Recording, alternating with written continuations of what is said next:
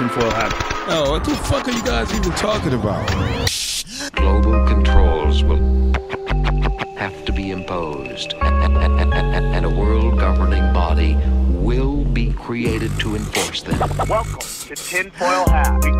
We go deep, homeboy. Aaron, open your mind. Drink from the fountain of knowledge. There's lizard people everywhere. That's some interdimensional shit. Wake up, Aaron. This is only the beginning. Dude, you just blew my mind. Are you ready to get your mind blown?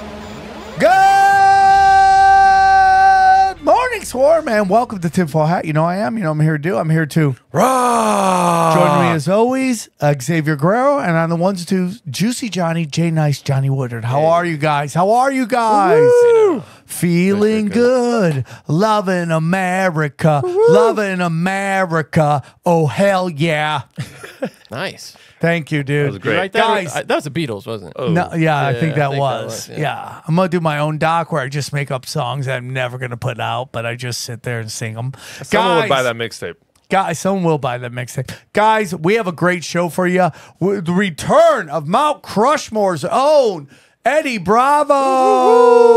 Yeah. Okay. Too late on that. And then we have from the Tower Gang, Jose Galison. I think that's how you pronounce it. Galison. He's going to be joining us. And they join us and they knock it out of the park. It's a great conversation. We get into the OKC bombing. We get into a lot of stuff. Timothy McVeigh, OKC, Clintons, all that stuff. It's all there. It's an action-packed hour, 2 hours almost, right? 2 hours. So we hope you guys enjoy this. Again, go to SamTripoli.com. Everything is there. My dates. Right now, I only have one date up, but we have a bunch of dates coming. We have this Saturday. We're at the end of the South Bay in Torrance. Eddie Bravo, Xavier Guerrero, myself. We'll all be live here. Then I have a comedy chaos that's going to be on July 11th. The second Tuesday, we're putting that together. And then we have August 12th. We haven't even put it up yet on the website. We're in Connecticut, August 12th. That's right. Come see us. We're very excited about that. Let me get you the name of that because that would be professional. But we're going to be at the Brook Opera House, August 12th. Eddie Bravo, myself, Xavier Guerrero. Come get weird. 2 shows. Do the drop-down menu so you can get discounts if you get tickets to both. Again, it's stand-up and then Q&A with Eddie and myself. Xavier will sit there on stage, but doesn't talk a lot. Yeah. Ask me questions. Yeah. I'll answer. Ask him some questions. T-shirts real quick. T-shirts are how you get the show. Hey, guess what, guys? Wink, wink. Mystery T-shirt up. Wink, wink. If you know what T-shirt got taken down, wink, wink. He just died. I feel like we can say it on the podcast, right? Can we? Yeah, we can. We can say it on the podcast. Nobody- I mean, Okay. The Unabomber shirt is now available online. It wasn't before. It is now. It's the mystery shirt. It's only going to be available for a little bit, or you're going to keep it up? I'm going to keep it up until nobody wants to buy it anymore. And then we also have our new one, which is It's All Just George Bush Death Cult. It's flying off the racks. People love it. I'm very excited about it. And so go to that. We have, what else we got? Oh, guys, I need you to check out Rockfin. Rockfin.com, ROKFIN.com. I'm putting out so much stuff on the Tinfoil Hat. I'm doing an AMA. I'm doing an Only Conspiracies where I interview. And then I'm doing something I'm really enjoying, which is a deep conspiracy rewind. We just did number 5. That's where we go back, we look at old stories, old footage, old movies, and we do a breakdown with hindsight 2020. I just did the 1992 presidential debate between George Bush, Bill Clinton, and Ross Perot. And dude, it is mind-blowing how they ran it on us on this one. So go check it out. You're getting 3 shows from me a week. I got Conspiracy Social Club on there. And then we have one Zero every week. The Cash Daddies Patreon is fire. Patreon.com/Cash Daddies. Go check that out if you're looking to invest and make passive income and get it rocking. A ton of affiliates right there. You'll hear about them at the end of the show. And then go to nuke.social or click the banner. You can get on Telegram. You can get on Discord. All from there. The Only Conspiracies Telegram and the Zero. Anything else? We actually have Hibbler. We have Hibbler on tomorrow with Steph Tone. Why don't you tell him the show? Yeah, we don't smoke the same. No, thank you. Yes, we don't smoke the same with it. Hibbler. Yeah, come on, it's my show. We got Hibbler on. We're going to go down the moon landing because E-Zone thinks we landed on the moon like an idiot. So, Oh, wow. Okay. All right. Yeah. And if Broken you're, Sam. Check out new Broken Sam at Johnny A. Woodard on Instagram. Yep. Check it out, me out. guys. And just if you're looking for free radio, go to the SamTripoli.com. 24-hour tinfoil hats and all things Sam. And then we also have all my stand-up specials are there. All right, man. Enjoy this episode because it's fire. We go deep, homeboy. Aaron, open your mind. Drink. All right, let's get into it. Very excited to have him back in studio. As always, one of my favorite people, my best friend ever, Eddie Bravo. Yo! Eddie's very excited. We got a show coming up this Saturday night.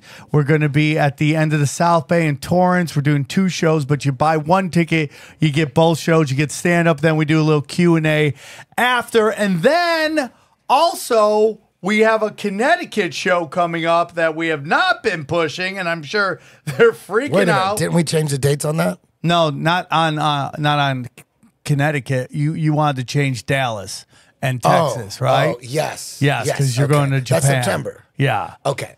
This one's in August. Okay. Yes, we're going to be in Broadbrook at the Opera House. Tickets are available at SamTripoli.com, and that is August 12th, and we're looking for an August 13th date in New York City as well. How's that going?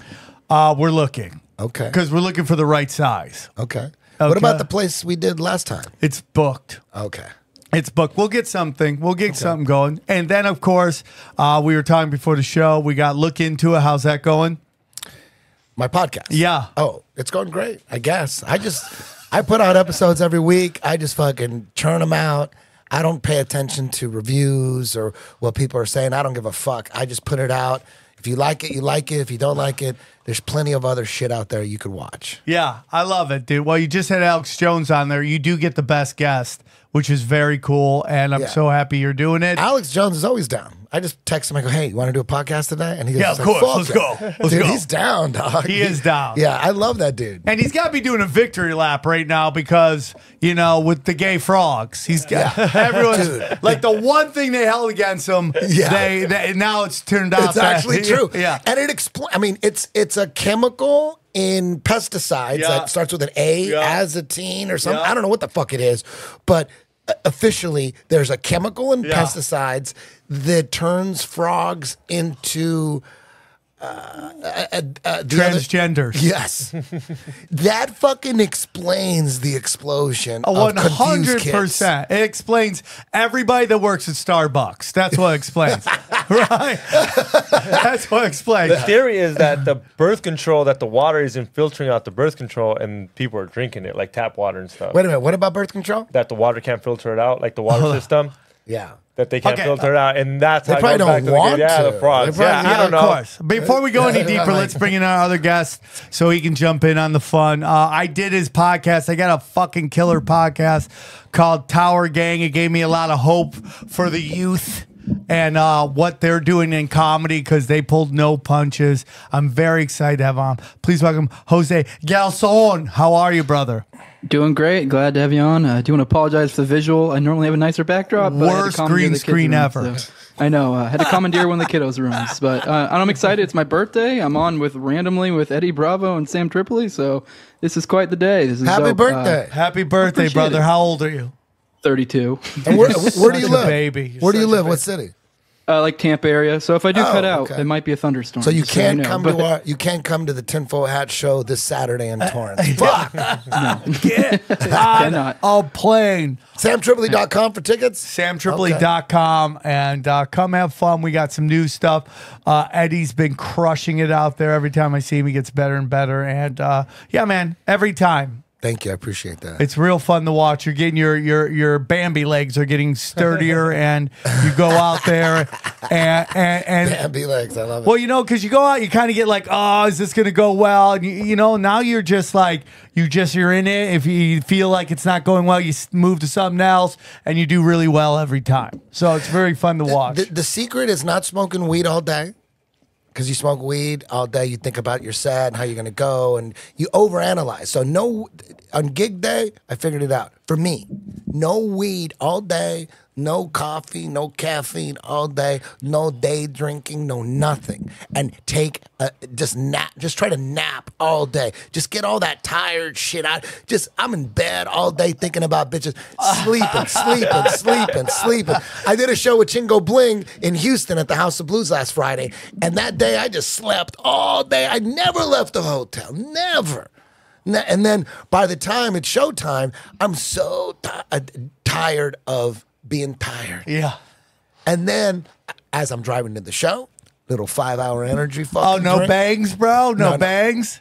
Too much carbonated bullshit. So just keep it simple. 5-hour energy drink, extra strength, half hour before the show, one little vodka soda, just a little one, boom, to get the juices flowing. And as I get introduced, I have a pen, and the first hit of the day is as I'm being introduced. I'm blowing out the smoke as I'm walking on stage. That right there. The San Francisco 49ers, he's scripting the first 15 plays. No, totally. And it works because I've always known that you can't shut me up after my first hit of weed during the day. My third hit of weed, it doesn't have the effect. But every night when I teach and I'm fucking yelling and I'm screaming, I'm talking my motherfucking ass off. And then when the class is over at night, I'm the Mexican there, dog. I clean the gym. I'm mopping. I'm scrubbing toilets. And while I'm scrubbing toilets and while I'm mopping, the last thing I'm thinking about is talking. I'm fucking done, dude. I'm done. And I know that. I'm done. I just want to go home. But I know once the gym's cleaned and my little crew hanging out and someone rolls a joint, and I just want to fucking go. I know it. As soon as I take my first hit of weed, you can't shut me up. It's like fucking methamphetamine. You know what I mean? So I know that about myself, and I'll be cleaning, and I go, I know I want to go home. I know I don't want to talk to nobody. I know I'm ready. I'm done. I'm ready to go to sleep. But I already know, as soon as I take that first hit of weed, when we relax after everything's done, you can't shut me up. So I strategically wanted to take that and put it on stage. That first hit, boom. And for me, that's the protocol. You're doing great, bro. You're doing great. So when you get home, and does Kimber want to talk, or is she? No, she's asleep. Oh, she seems great. Like the wife and kid are asleep. Dog. Yeah. They're asleep at 8:30. I don't get home till 1 a.m. They're asleep at 8:30. Like, I don't want to talk anymore. So Jose, real quick before we get into the OKC bombing, because I'm very excited to talk to you about this. Tell us a little bit about yourself and where our listeners can find you, and a little bit about Tower Gang. Yeah, I actually have two podcasts, one of which is the Tower Gang one, which is my offensive comedy podcast. That's done with me, Toad, Cole. It's like a whole group of guys. Clint Russell of Liberty Lockdown has another show as well. He's great. They're all great. He just today announced he got signed with Tim Pool. He's going to be on 2 days a week. I think he's going to be like he's going to be running a new show for him. Yeah, it's huge. So it's a big deal. A lot of big stuff. We also have some other big stuff going on behind the scenes with Tower Gang that I can't quite talk about yet. But like I said, that's our offensive comedy podcast. But I have my podcast, We kind of most of us have our own separate little projects. And my podcast is No Way Jose. It's on YouTube, all the audio podcasters, Odyssey as well. And in that one, it's like more my outlet for like serious content. Just generally speaking, it's just whatever the hell's interesting to me at the time. It's just kind of my outlet for that. Generally speaking, that's going to be things like political analysis, libertarian or anarchist theory, and also conspiracies, typically ones that focus on things like government corruption. I do like some of the crazy stuff y'all get into, like remote viewing and stuff like that, but that's not typically where I spend my effort. I just listen to that on tinfoil hat when it pops up. So, well, this is where you are now. That's where we all start. We all start with like JFK and 9/11. Then you just start going a little deeper, and you're like, what else are they lying to us about? And then it eventually brings you to God, and then you start getting into the the story. Why are they trying to detach us from all this, from us and God, and inserting these people who seem like not very good people? Why are they doing that? And that's where it goes. I always say conspiracy leads to spirituality. But with that said, you and I have been trying to make this episode happen for a while. Just schedules didn't work and whatever, blah blah blah. But you've been very vocal about the OKC bombing, what that represents, and what people aren't talking about. So, I'm very excited we could finally have this conversation. I'm glad Eddie could have joined us, and I know he has some thoughts on it too. So where do you want to begin? I guess for me, I'd just go ahead and start with like kind of what sucked me into it, and kind of I guess it gives you a backdrop of where I'm coming from, and I'd also be interested in hearing where Eddie came from too, because I don't know his story behind OKC, kind of what dragged him in. But for me, I found, if you guys are familiar with a Twitter user at Crack Connoisseur or Jinx, I came across one of his edits, which was a Terrence Hickey edit at one point, and it just sucked me in. It was beautiful. It was good music. I kind of went through the story of the individual named Terrence Hickey, who was one of, if not the first responders who, mysteriously ended up roughly a year later, ended up dead. There are lots of people who seem to think he may have known some stuff. It was considered a suicide.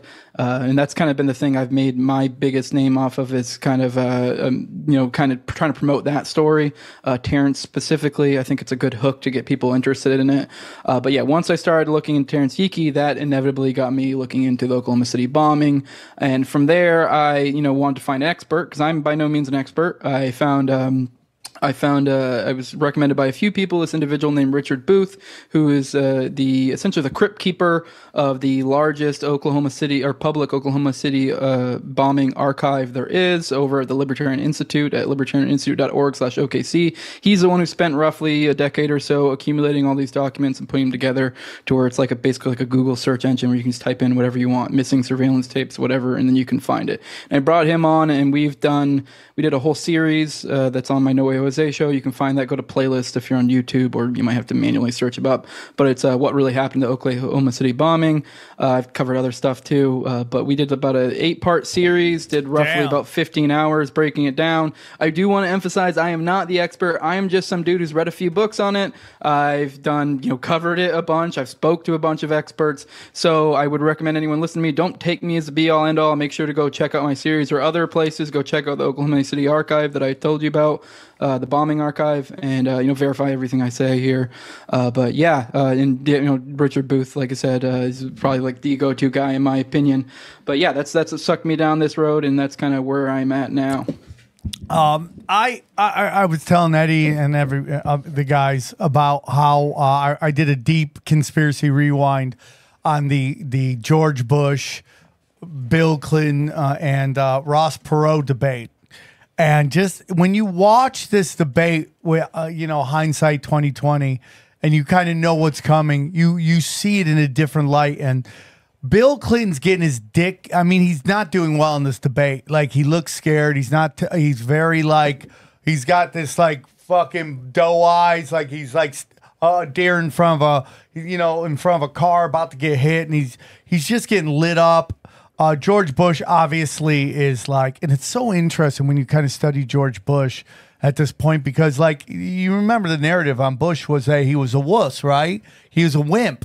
he was light on the military. In reality, he was a Nazi who fucking is a gay pedophile, and he's like fucking trying to assassinate 2 presidents and got one of them. You know, like that's the reality about George Bush. But you look at these guys' lizard teeth, like it's crazy when you watch this and how they're presenting this like pro wrestling shit. But you watch and you like the part of you just wishes you could have a time machine and go back and yell at like what is coming.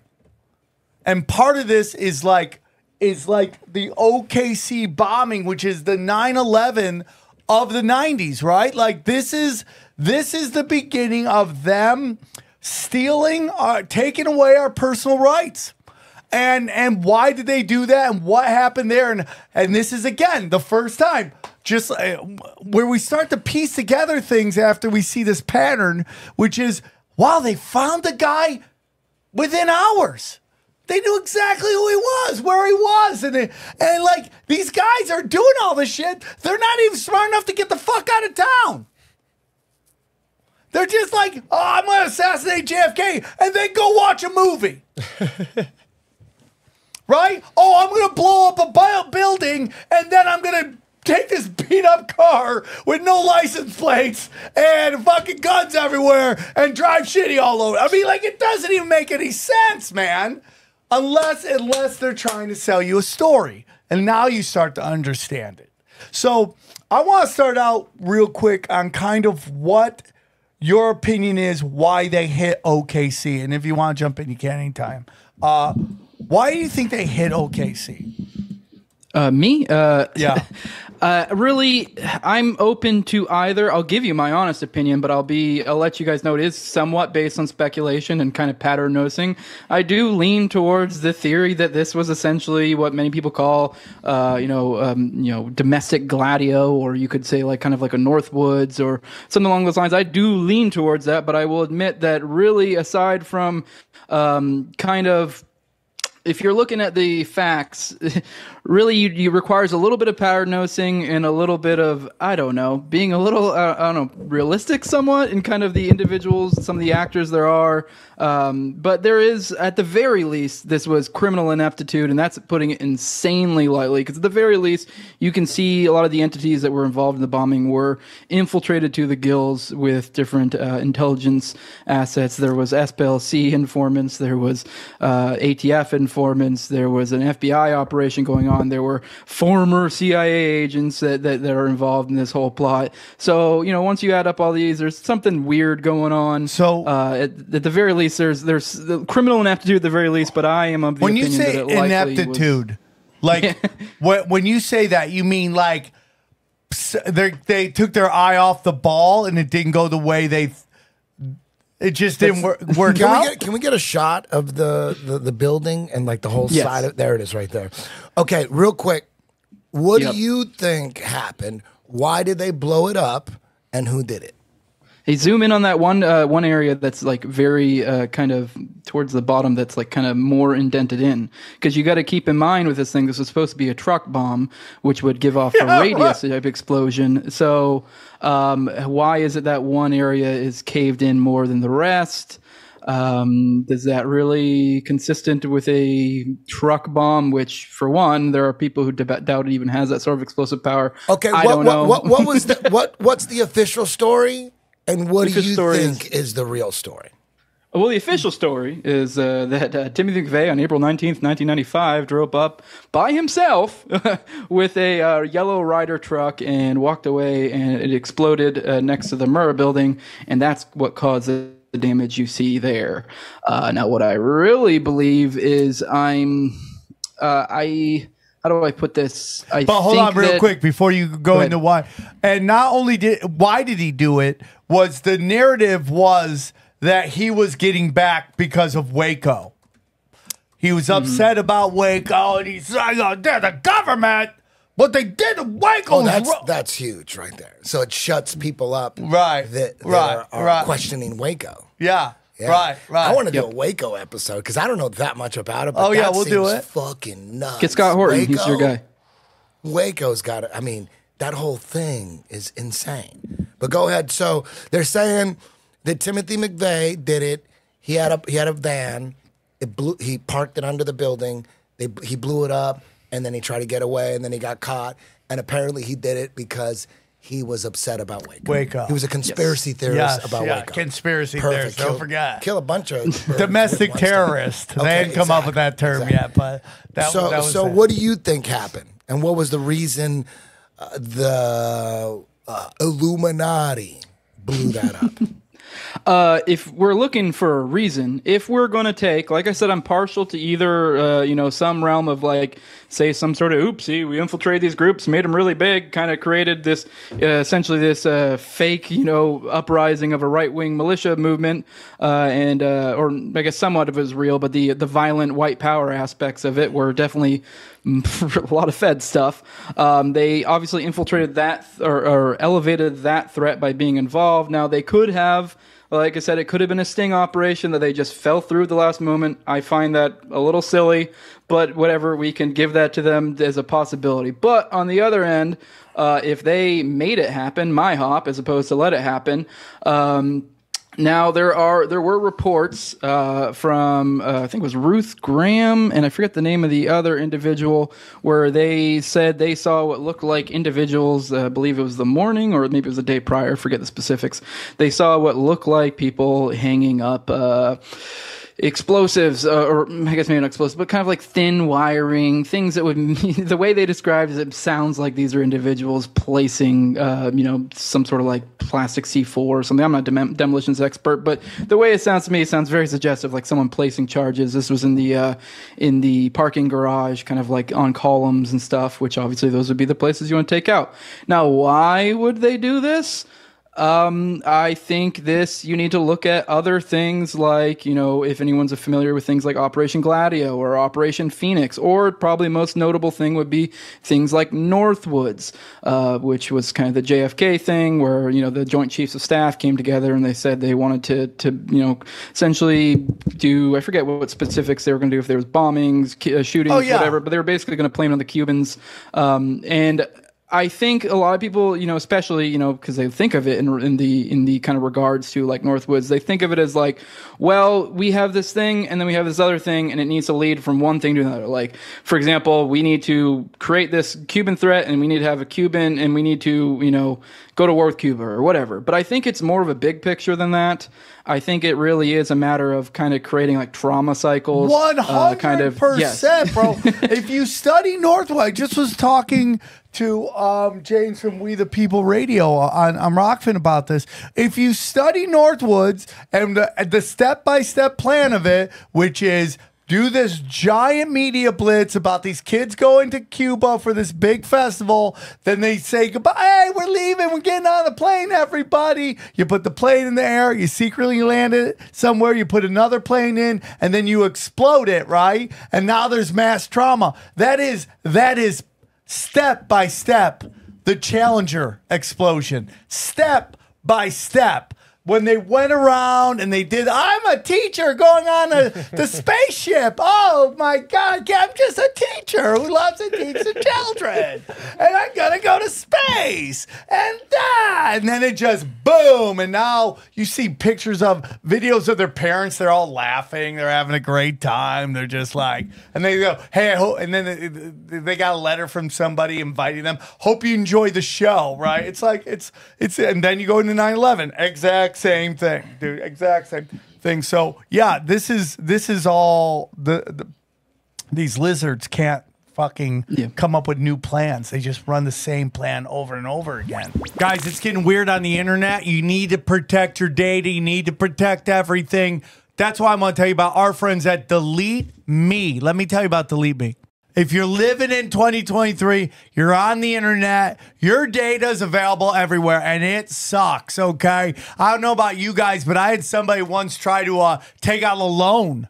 A loan? In Orange County using my info. No kidding. Yeah. You should have had Delete Me. If I had Delete Me, I wouldn't have to worry about it, okay? Delete Me protects your data from data brokers. It's just that simple. What you do is you submit your personal information for removal from search engines. Delete Me's experts find and remove your personal information. You receive a detailed report in 7 days, and we remove your personal information election every 3 months. That's how they do it.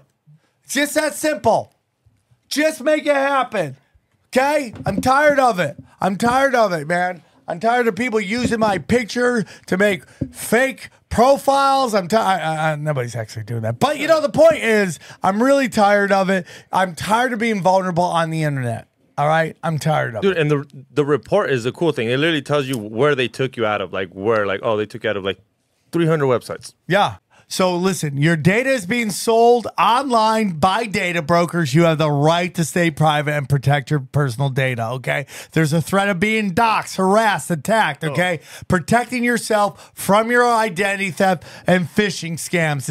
This is what Delete Me does, and they're the best at it. So if you want 20% off for all consumer plans, just go to joindeleteme.com/tinfoil. That's joindeleteme.com/tinfoil. So they blew up the building to traumatize the public. But there's also supposedly some shit in the building that they want to get rid of as well. Yes. I mean, that one, I've never, to be completely clear, I've never really tugged on that thread too much, but I've the little bit I have, I'm not that impressed with. If anything, that comes off to me as like a narrative of kind of like a keep your eye off the ball kind of deal. So to make it what narrative is that?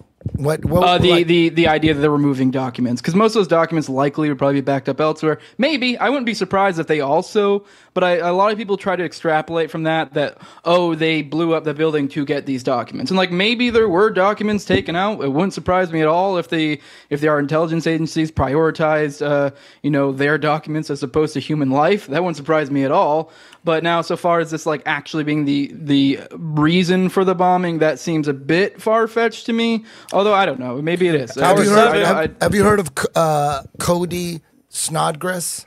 That is another thread I have not tugged on too deeply. I've been meaning to for a long time. I know a lot of people talk about him, and the little bit I've heard, I'm kind of interested. But there's definitely a lot of reading I need to do to kind of like vet it and verify it. He's got interviews. I don't know this guy. I've heard a couple. Oh, he's with Oli Demigard. So if Oli's talking about it. This guy, Cody Snodgrass, he's saying, this is what he's saying. He's a former CIA asset operator or whatever that would get hired to blow shit up like in different countries. They'd give him like whatever, $1 million, go handle this, $1 million, go handle that. This is what he's saying. I don't fucking know if he's. I've heard his interviews. It's fucking fascinating. I don't know if it's real, but he says he's there's a lot of motherfuckers like him out there, former military, explosives experts, snipers. That's who they hire. Right there, he was offered $1 million to blow up. OKC. Yeah. What? So, on the website, it's called The Ugly Truth. Yes, this is what I'm talking about. So he's saying when he got offered to be involved in blowing up the Oklahoma City building, that he declined. He's like, I don't fucking blow shit up in my own country. Just, I'll fuck shit up in Angola or Chile, but so he knew once he declined that he'd have to go underground and hide for a while. So he did. He disappeared. And he also said something too. He said which very interesting, which made me believe him a little bit more. I don't believe anybody 100%, but he said that anytime he would get hired and he would get, whatever they would give him, let's say $1 million to kill somebody or blow up a building or whatever, he would also have to bring in a couple guys to flank him to protect him in case he got, they were trying to set him up. Yeah. So he would pay like, $50K for a couple guys that were just hired to protect him while he did his job. So they didn't double cross him. That's what he said. So when he went underground, he went hiding because he knew they were going to come after him for declining. And he said, and then, he came out and started doing like random podcasts. You could find him.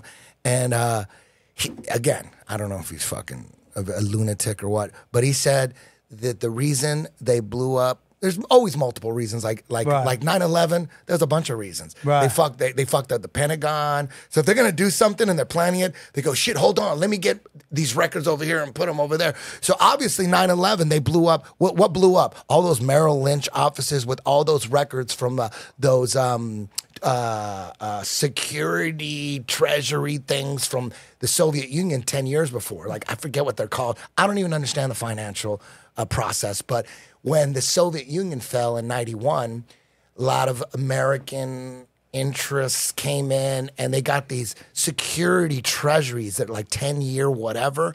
And there's task forces out there like to investigate these security bonds or whatever the fuck they are.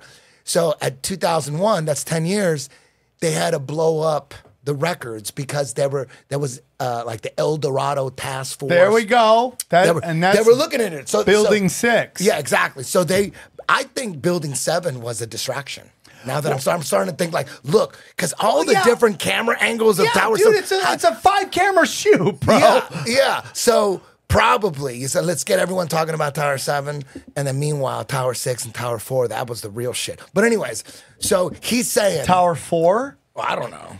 Just like how many towers were there? No, I think Tower. I mean, maybe, yeah, but they all keep finding new towers. I think it's amazing. It's 20-some years ago. If there's Tower 6, there's got to be Tower 3. No, there's like, yeah, you know what I mean? Yeah, and totally. I think they blew them all up. Yeah. But anyways, so Cody Snodgrass is saying the reason, one of the reasons, there was a couple reasons, that there was a giant class action lawsuit against the Pentagon for the Gulf War depleted uranium cancer. That everybody was getting cancer from like a special, they had a name for it, like fucking Desert Storm cancer or something. They had a special name for the kind of cancer that all these military people were getting from depleted uranium. That's like the thing was Gulf War syndrome. I think it was one of the catch-all things. Yes, Gulf War syndrome. So this is according to Cody. I don't know shit. He's saying that there was like $1 trillion, $2 trillion, $3 trillion lawsuit against the Pentagon.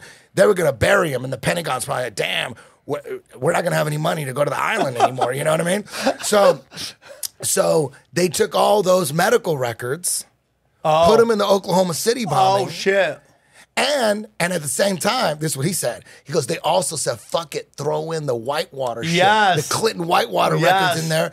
So they blow up all the records.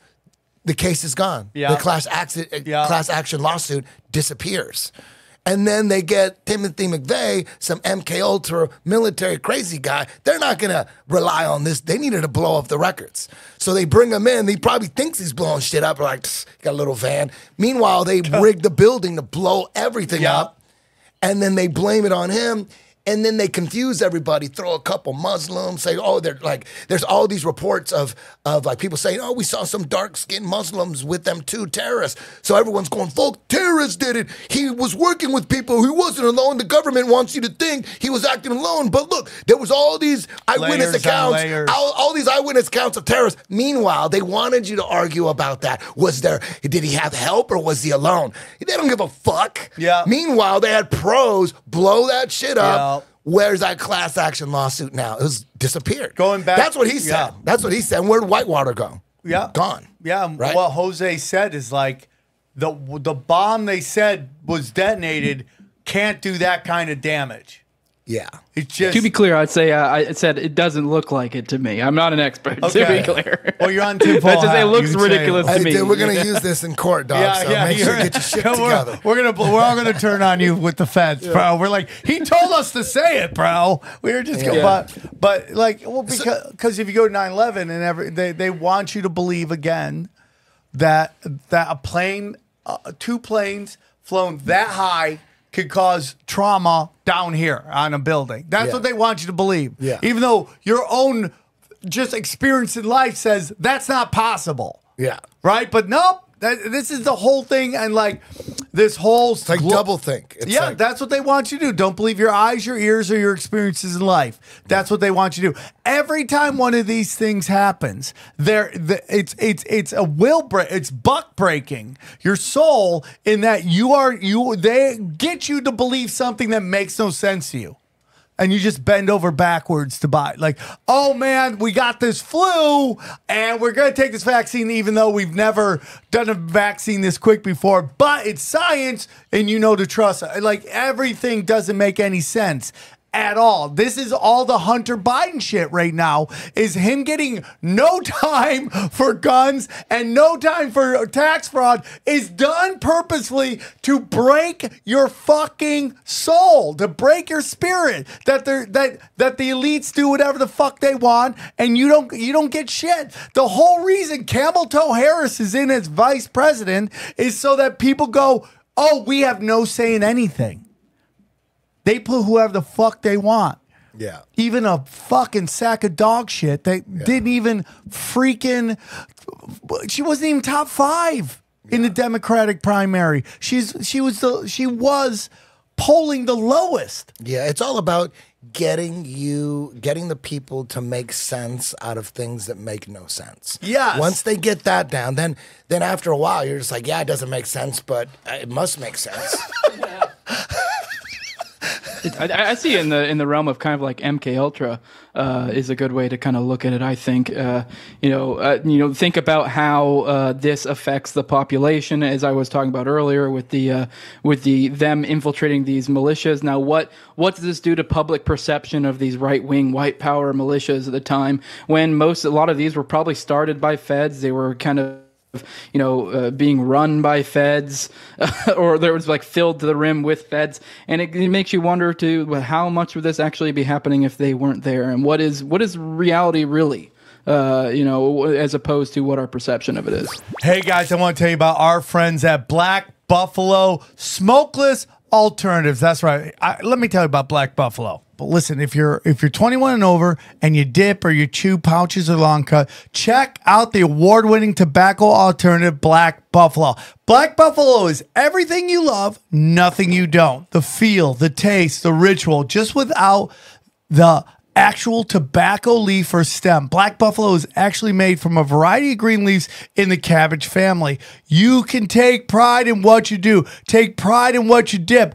Honor your rituals with Black Buffalo, okay? Black Buffalo makes all the best flavors like wintergreen, mint, straight, peach, and even blood orange with and without pharmaceutical grade nicotine, okay? You can buy Black Buffalo online. All right. All you have to do is use the promo code TINFOIL. Okay. You can buy Black Buffalo online at blackbuffalo.com. Use the promo code TINFOIL, okay?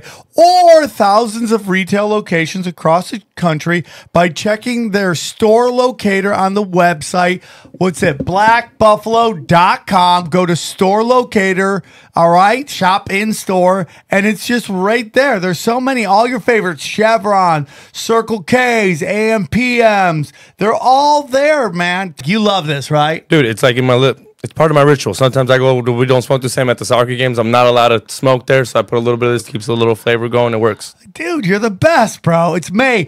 Honor your rituals with products from Black Buffalo. Trust me, it fits in to whatever you like to do. If you're over 21 and use products like this, it's time to join the Black Buffalo herd. Head to blackbuffalo.com and use the promo code TINFOIL at checkouts for 15% off your first order. Use our code TINFOIL for 15% off your first order. One last time, that's TINFOIL for 15% off your order, okay? Honor your rituals with Black Buffalo. Guys, I want to tell you about one of the greatest American companies out there of all time, Blue Chew!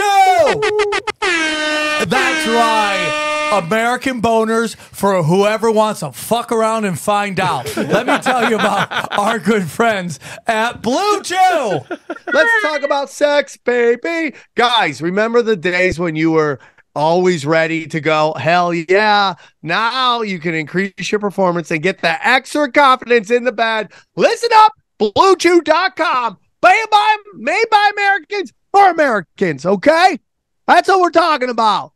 Just swords and holes. That's what it's all about, everybody. Blue Chew's unique online service that delivers the same active ingredients as Viagra, Cialis, and Levitra, but in a chewable tablet for a fraction of a cost. Bam! You can take them anytime, day or night, so you can plan ahead or be ready whenever the opportunity arises, or as I like to call it, boner chicken. That's what I'm talking about, okay? take a boner pill. See, the weirdest time you can get rock hard with Blue Chew. That's right. So the process is simple. Sign up at BlueChew.com, consult with one of their licensed medical providers, and once you're approved, you'll receive your prescription within days. The best part, it's all done online. No visits to the doctor's office, no awkward conversations, no waiting in line at the pharmacy. That's right. Blue Chew tablets are made in the USA and prepared and shipped directly to your door in a discreet package. USA. And unlike me, I go run outside and put fireworks around it so all my neighbors, including the hot chicks that live next door, know daddy's going to Pound Town. Everyone's going to Pound Town. Rock hard boners to fight terrorism. That's what I want to thank Blue Chew for helping us fight terrorism with these rock hard American boners, okay? Giving myself a little bald eagle. That's what I got, okay? So here's what I want you to do. Blue Chew wants to help you have better sex. Discover your options at BlueChew.com. Chew it and do it. And we got a special deal for our listeners. Try Blue Chew free when you use the promo code TINFOIL at checkout. Just pay $5 shipping. That's BlueChew.com. Promo code TINFOIL to receive your first month free. Visit BlueChew.com for more details, important safety information. And we thank Blue Chew for sponsoring this podcast and helping American boners get rock hard. What do you know about Timothy McVeigh that the average American doesn't know? Like, did you do a deep dive on his background? I'm currently reading Aberration of the Heartland, The Real, The Secret Lives of Timmy McVeigh by Wendy Painting. I'm about roughly halfway through it. And it goes a lot into that, especially the beginning of the book, which I'm kind of on right now. But a lot of stuff I already knew. But yeah, I've been going a little bit more of a deep dive. But yeah, with him, I mean, the biggest thing, especially kind of leaning into what we were talking about here, is for one, it kind of tracks somewhat. I'm not saying I completely agree with Snodgrass stuff, but it wouldn't be that crazy if this somehow tied into some of the Gulf War stuff, because I mean that would kind of track, narratively speaking, with McVeigh, because he was a Gulf War veteran. He was kind of at the forefront of a lot of the atrocities happening there. He, very much voiced that he kind of felt bad about the stuff that was going on there. That essentially they were basically just slaughtering Iraqis many times. They were trying to surrender and stuff, and he felt pretty awful about it because he went over there as a young, 18, 19, however old he was at the time, kind of expecting, what most kids that age do, think, hey, I'm going over there to protect my country or whatever, or help people. And, lo and behold, he was gunning down, very poorly armed Iraqis that were mostly conscripts that clearly didn't want to be there. In far superior weaponry. He definitely would have experienced too a lot of that like Gulf War stuff too, because he was kind of around a lot of that depleted uranium and stuff like that too. So that would kind of play into that. But after he got out of did his time in the Gulf War, he was still in the military, and he went back home station, and he had applied prior. He'd always wanted to be a special forces guy, and he applied for the special forces. Now the official story, the story that he's told a lot of people, he said that within 2 days he fell out. He's having issues with his feet, which I was prior active duty, and so I can and I was actually a dropout from something kind of similar, and so I did. He said he had issues with his feet, and they were blistering up a lot, because I think he had said he had like new boots or something, which a lot of people look at that and say it's ridiculous. If you understand the kind of training they're doing in like special forces, with a lot of rucking with 40 to 100 pounds for miles upon miles through like rough terrain, if you got issues with your feet, that tracks. But either way, that was the official story he told people, is that within 2 days he failed out. They said, you can come back. Supposedly he was in bad condition because he had just got back from the war, so he wasn't really in a spot where he'd been training his body quite like he wanted to. But in letters he sent to his sister, and then also there were other statements, whether it was to people, this was stuff he said to people that he was in death row with. This is stuff he said to his first defense lawyers. He said that no, he didn't actually fail out. What really happened is they pulled him aside and they said, hey, we looked at your psychological tests, fitness tests, whatever, and we find you to be perfect for this thing, off books type thing that we want you to do. We want you to be, a covert covert type agent of some sort, like essentially be like a military attaché to these different intel units and stuff. Can be doing stuff like drug interdiction, drug smuggling, maybe even things like assassination. And to be clear, I want to say the only thing to confirm this is McVeigh's words. And McVeigh says a lot of different stuff to a lot of different people at a lot of different times, and it really depends on this context. So I don't know. If you want to believe that, all you have to go off of is the word of McVeigh. But when you start adding it together with some other stuff, it's quite suggestive. So, I mean, either way, whether he was a government agent or not, even if he wasn't a government agent, there were other individuals that we can touch on that, kind of fit the role of government agent. So he doesn't even need to fit that role, where they could have been provocateurs kind of edging him along. And he could have legit just been the kind of the hapless, goofy, right-wing guy they played him to be that wanted revenge for Waco. I mean, I don't know. I mean, believe that which way you want to or not, because it really, like I said, it really just does come down to his word. But this was stuff he was saying before the bombing, the letters. So I don't know. It's not, I don't know. Some people might try to say like if it was after that he was just like making up bullshit after the fact. I don't know. But this was like a couple years prior. So yeah, that's definitely something interesting with him. It's very suggestive. You can take that one way or another. Some people will say stuff that he just really hated the government and he wanted to make them look bad. I don't know. There's multiple ways to explain it. But either way, it's very fishy. I mean, didn't they kind of do that with the Boston Marathon bombing or whatever? Didn't they kind of make the guys do it in a way where they got into their heads? No, I mean, like that whole thing is just dudes. So we were talking about this on Conspiracy Social Club, and they looked it up. It's like, dude, there were black ops there with Blackwater logos on their thing, and the backpack that the kid was wearing doesn't fit the backpack that they showed that the pipe bomb supposedly went off on. Why are they putting their logos on shit? That's kind of a weird choice by Blackwater. You're trying to sneak they in think and they're out. untouchable. It's like it's just like blowing it up. It's almost like bragging. Yeah, like it is. When gangs throw up gang signs, they're like gangs. Yeah, it's just crazy. like boom. Look who's doing this. They know they're going to get away with it. They know they're completely Such covered. arrogance. Oh yeah, Just brand marketing, dude. yeah, it really is. It really is brand marketing. That's what all those Freemason signs are. They do it in front of cameras. You know what I mean? So it's like them. It's like a shout out. It's like a gang member throwing up their fucking set. It's Yeah, the same fucking. I mean, thing. does that a lot? Andrew Tate. I mean, he's literally called Top G. What is the Freemason logo? A G, dude. Like, what do you think's going on with him? Like, because he just recently got charged for rape. it's crazy. It's like, dude, you just got out. Why are you still living there? Like, why don't you just move? Wait, I thought he was. Yeah. Is he not under like house arrest or something? Yeah, I no, thought he's he under was. house arrest. Yeah, he couldn't leave Romania. His trial is still. Oh, really? Still ongoing. Yeah, whenever. Oh, I didn't know that. My bad. I I would have tried to get the fuck out I would of there, too, dude. dog. Like those Bribe interviews, somebody. yeah, like those interviews he did with the BBC and stuff. They were inside his house. Like they had to go to his house. And Bribe they couldn't, somebody, yeah. dude. Bribe somebody. Get the fuck out. I don't of know there. what's going on there. And then That's go to where? weird. Me either. It's Dude, that weird, guy, right? I want to like him because I agree with a lot of what he says about how men are hopeless. But then there's so many clips of him bragging about scamming lonely men out of their money with these women, pretending that they want to come visit. But, my visa got tied up. I need a little money. Send me a couple $100. yeah, dude. And then he just brags about how he milks thousands and thousands of dollars out of these guys. And then he was talking about after he got indicted for rape and other shit like human trafficking and all that kind of shit. He's got a cigar. Have you seen that where he has a cigar and he's talking about it? And he said he's talking about an interview that the BBC did and how he was like talking about how he owned them and he's like the master of owning like people trying to pin him in a corner.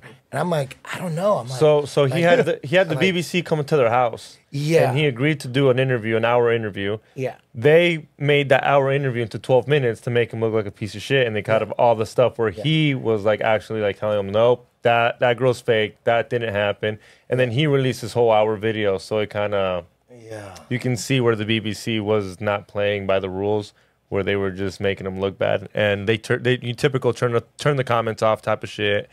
Don't read the comments, but they have the comments for everything else. Dude, when you turn the comments off, you're admitting that you're wrong, right? Yeah. Is that what that is? It's a white flag for sure. What what are the different conspiracy theories on Andrew? Because I'm sure there's some people that think, oh, it's all theater. And then there's some he's people controlled opposition. Well, his dad was for sure CIA. He talks about it like daily. He's like, his dude, dad he was big one, time. yeah. I mean, what are the theories? Like they're like maybe his job is to make sure that that people don't speak up like he's speaking up because this is what happens. Because he constantly is saying, no matter what, they're gonna fuck you up. You talk shit, they're gonna fuck you up. He keeps saying they're gonna fuck you up. Yeah. They're gonna put you in court. They're gonna put all sorts of charges on you, and there's fucking nothing you can do. You're fucked. I mean, to me, when I hear that, I'm like, damn, maybe everybody should shut the fuck up. You know what I mean? I mean, his argument is if he really was a rapist and a sex trafficker, would he be on every podcast talking? I don't know. Yeah. Would you? I mean, if anybody here, if they had any crazy thing like that in your closet, would you out here being like, oh, doing podcasts and dropping shit? Yeah. I mean, like, Cosby leave me was. Alone.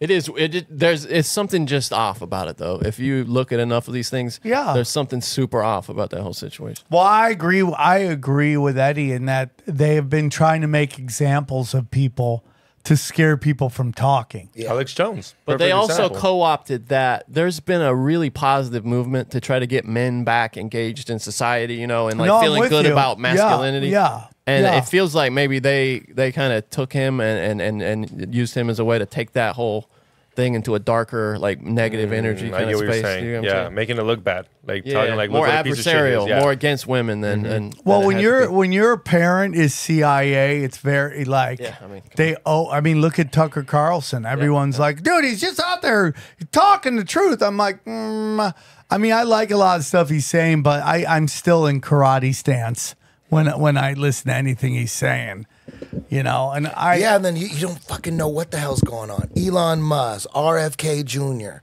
You just don't know what the fuck's going on because everyone pulls up things on RFK Jr. like shit he said in the past, like the gun stuff, a lot of gun stuff, climate change. But you listen to him now, and he's saying that the deep state is using climate change to control you. He's actually saying that now, but 10 years ago, he was, all in on climate change. But now, is he learning as he goes on? And then there's people that say, how could you trust the Kennedys? You can't trust the Kennedys, they're deep state. And then I think, wait a minute, didn't the deep state blow JF off? Yeah. They blew their heads off. Yeah, I mean, that's some real and deep JFK role-playing. Jr. Yeah. Wait a minute, didn't the deep state kill JFK? Three of them off. 3 of them off. So you would think that they have skin in the game to get back at the deep state. Yeah. And not like go along with them. Yeah. It seems like the deep state hates the Kennedys more than anybody. Yeah. They blew their heads off. They haven't blown Trump's head off. But they blew JFK, RFK, and they, if you look into the John F. K. Jr. plane crash, you look at some videos on that, I'm like, damn, it looks like they fucking murdered his ass. You know what I mean? I don't know nothing, but fuck.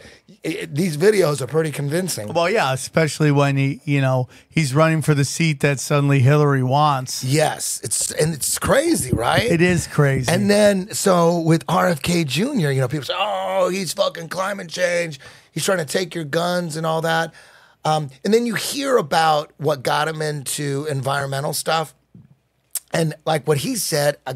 It makes sense to me. He's saying that he spent a lot of time trying to stop the pollution of the Hudson Bay or the Hudson River because factories were just dumping so much chemicals in the river that there was no life in those rivers. So it was that bad. When you talk about shit like that, I'm like, yeah, that's not good. You know what I mean? No, I'm you know with what I mean? you. That's not good. Killing off, but do I think that's causing climate change? Fuck no. You know what? The world is so big. Locally, where shit happens like that, where factories dump chemicals in the water locally, it fucks it. Yeah. Same thing when there's oil spills. Yeah. Like when the oil tanker in the ocean, spills oil or they blow something up. Right there locally, yes, all the marine life is fucked. But over time, that shit washes off, and I don't believe it affects the overall climate. You know what I mean? The world is so fucking big to think that an oil spill is gonna fucking cause climate change. I don't believe that shit. But they run with it.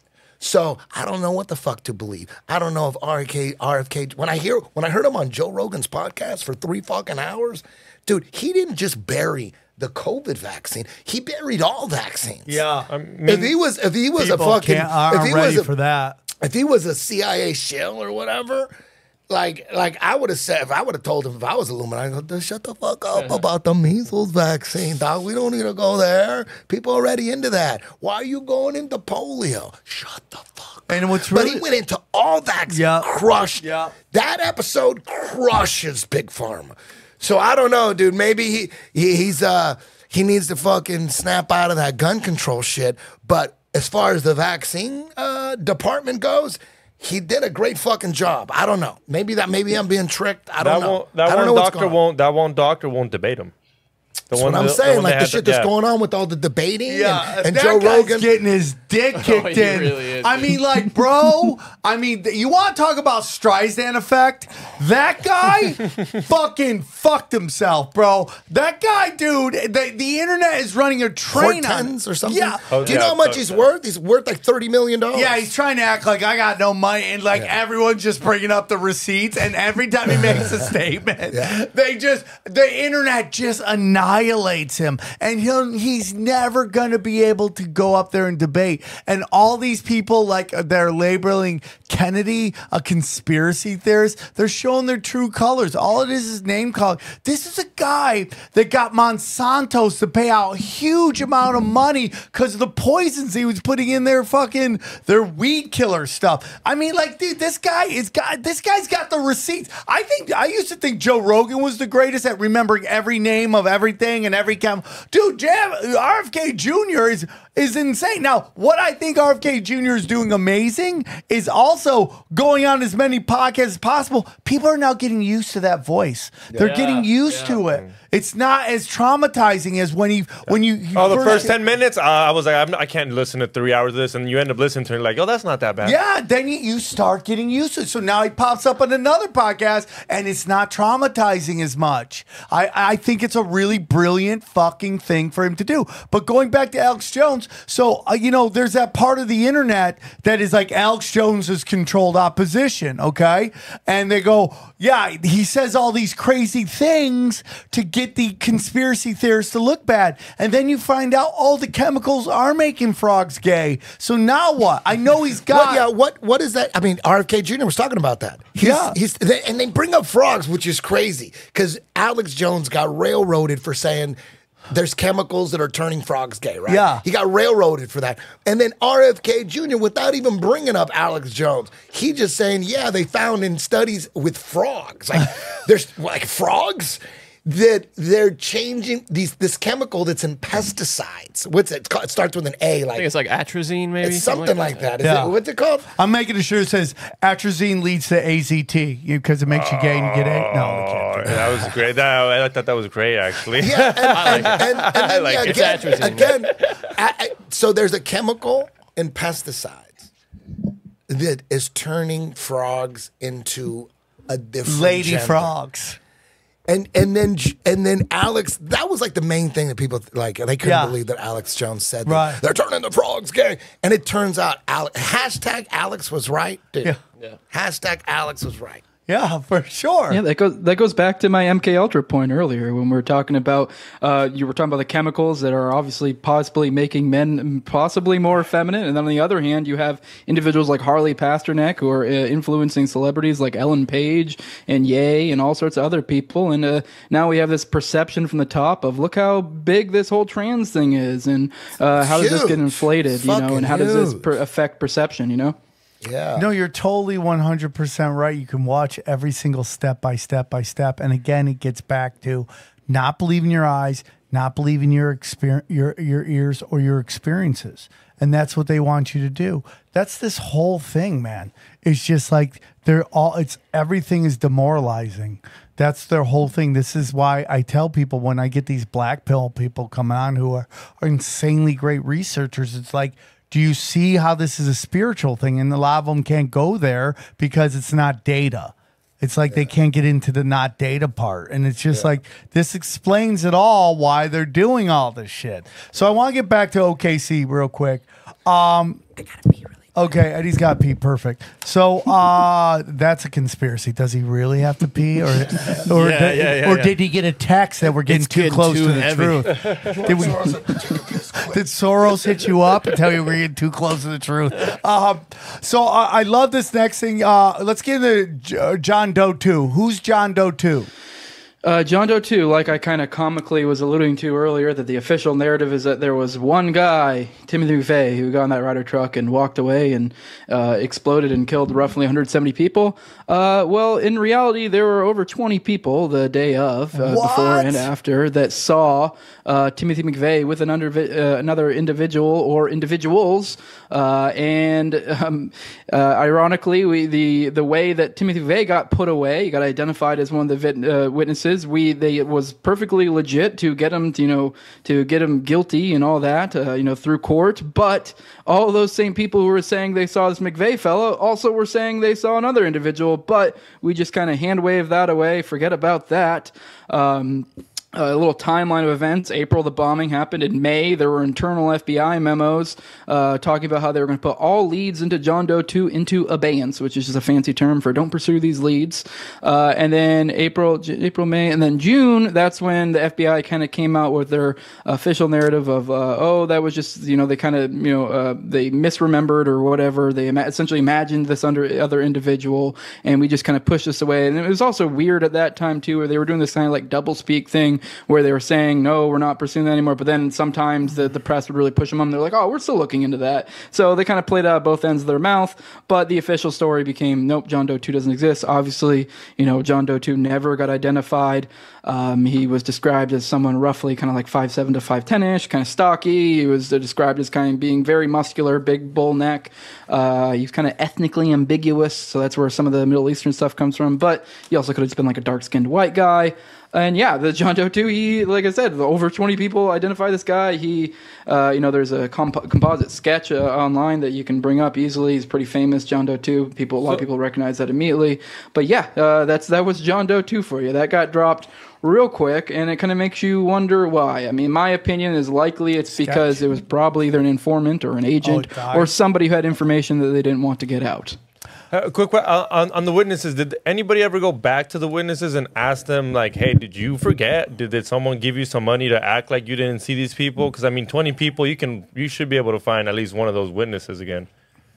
People have talked to these. I mean, I can't give you specifics off the top of my head, but yeah, a lot of these people did hold true to their story. I think there was like one guy who later was kind of like, oh yeah, it was one. So, but yeah, a lot of these people stuck to their story, never really changed it at all. So yeah, I mean, I actually recently, not too long ago, had on Stephen Vassar, and it was his first time like an interview. It had just been a source for a CNN article, and he was best friends with Terrence Hickey, or one of his best friends, like one of his better friends, and he also was a John Doe 2 eyewitness. He saw, and he as I said, over 20. That number may not even be accurate because he made a police report. Because Stephen Vassar was one of the first responders as well. He was a cop at the time.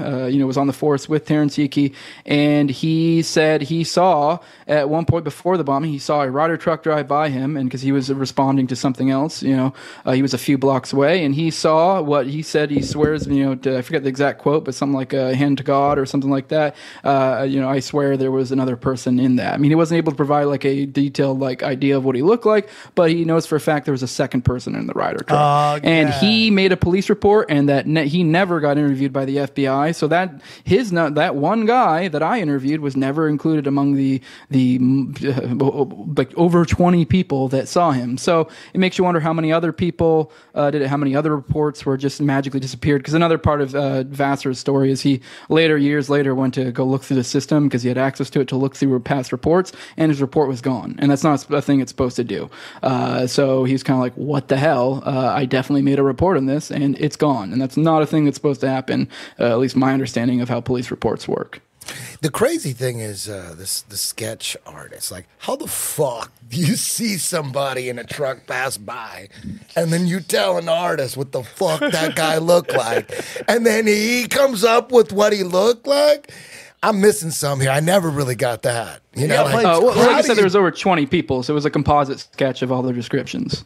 Yeah, but still, how do you describe what a dude looked like in your head, and then an artist can make it happen? And then you might, and then someone might go to jail for that. Yeah. Someone's gonna go to jail off of that. That does happen. Oh, yeah, of course, that does happen. But the crazy thing is when they arrest somebody, and then the person doesn't look anything like. Here's some comparisons. Well, right dude, that guy looks like Anthony Cumia right there, right? That one guy, the next one. Like, let's see these.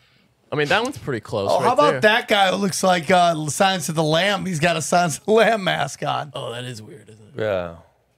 Wow, that is crazy. They've nailed a couple of them. Some of them. Yeah. Look up the John Doe one. Maybe look like up John they Doe knew 1. exactly what they go. Here's a picture of him. Just draw that motherfucker. I We're gonna think frame that him. does happen, We're gonna dude. So frame that's this McVeigh, John Doe 1? You know what I mean? Yeah, so you can kind of get an idea of how close it is to what he looks like.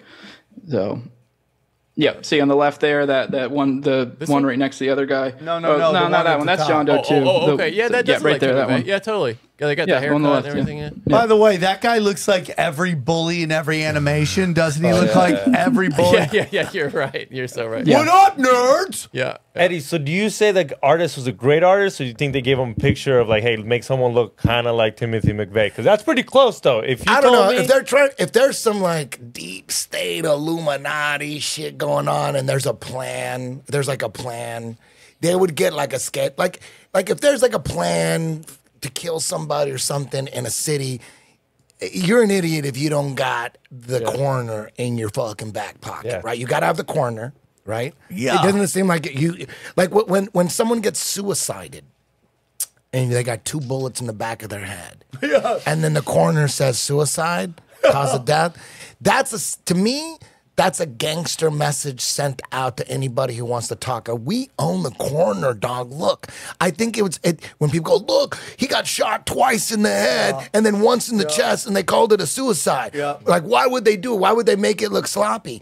In my opinion, you make it look sloppy on purpose to let everybody know, dude, we could put 9 bullets in the back of your head and it's still gonna say suicide. You sure you want to keep yipping and yapping? So do you think Jeffrey Epstein, that whole thing was just a flex move? Like, look, this wasn't even suicide. We're just showing you if you fuck around, we can act like it's suicide. Be like, why wouldn't you do that? It's like if you look at cartels and gangsters, you saw Cocaine Cowboys? Yeah. When they get rid of someone, they don't disappear him. They could easily just disappear him. They chop him up, put his body parts in a suitcase, chop his tongue off, or chop his dick off, and ram it down his throat, put it in a suitcase, and then drop it off for everyone to see. I mean, the cartel now just they're really, like, dude, like, are you sure you want to talk? And we're going to do this to you. Like, to disappear that guy would be stupid. No, and you want to chop him up and show everybody. Hang a motherfucker. No, they're hanging people now from bridges in Mexico. They're hanging out to show the other cartel, like, look, we don't even give a fuck. No. There's your you know homie. what I mean? I think that's what, and for people out there that think that everything is rigged and there's just like the elections are all rigged, like they are rigged. But there's people that think that elections mean nothing. Like, it doesn't matter what you vote. Like, if it didn't matter, why would they be? Why would they be rigging? Why would they be doing all these layers with all the ballot harvesting? So to me, elections are real, but they're rigged and they got them all under control. Whether it's that front line with the machines or the ballots or.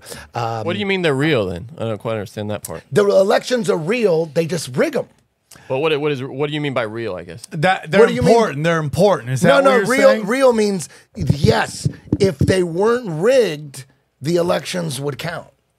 But there's like, you could think that elections aren't real and like anything, like it doesn't matter. Nobody's counting the votes. It's already decided who's in. There's people that think that. I got you. Nobody's counting the votes. It doesn't matter what vote. There's no counting going on. It's all for show. It's all theater.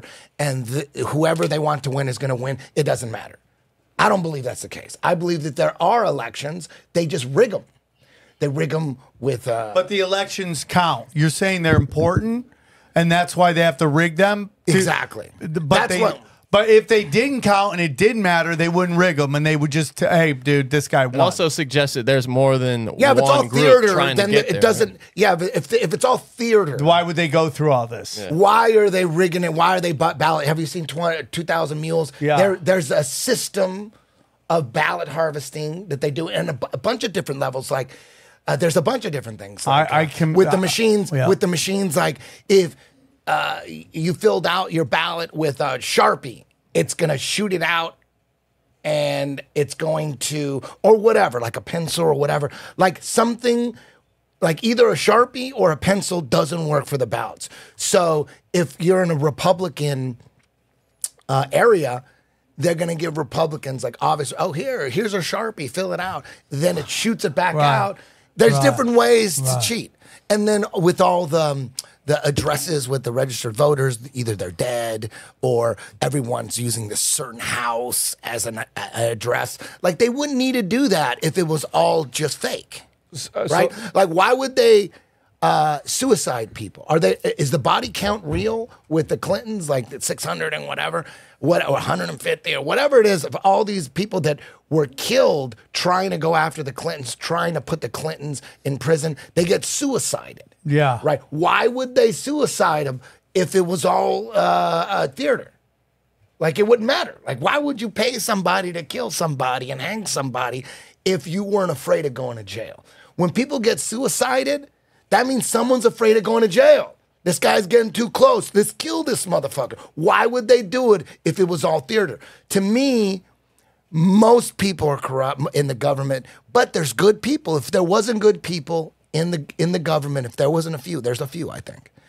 Devin Nunes, he seems like he's legit. Kash Patel, he seems like he's legit. Matt Gaetz, Marjorie Taylor Greene. It seems like they're doing, it seems like they could be tricks. I don't know. But it seems like they're the good, there has to be good people in government. Otherwise, there wouldn't be a need to hire a motherfucker $50K to kill this motherfucker. Why are they doing that? The only reason people are getting killed and suicided and silenced, censored. Why are you censoring people? If it didn't matter, why would there be censoring? So there are some good people. That's why there is censoring. If it didn't matter, they wouldn't need to do any of that. So it does matter. So what you need to find out is who are the good people and what are they trying to do and what are we trying to accomplish here?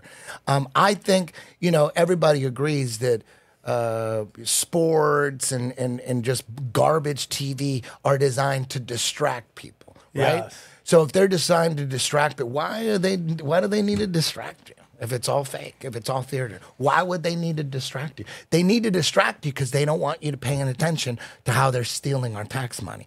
Does everybody agree with that? There's distractions like sports and all that. Distract people from paying attention. Can I just say one thing? I don't think they're stealing our tax money. I think what they do, because our taxes tend to go to pay off the interest on the loan money that we're borrowing. What they're doing is they're just using this giant fucking system to print unlimited money to fund the military industrial complex. And this is somewhere I've gotten into, is that I think the center of the New World Order is Switzerland.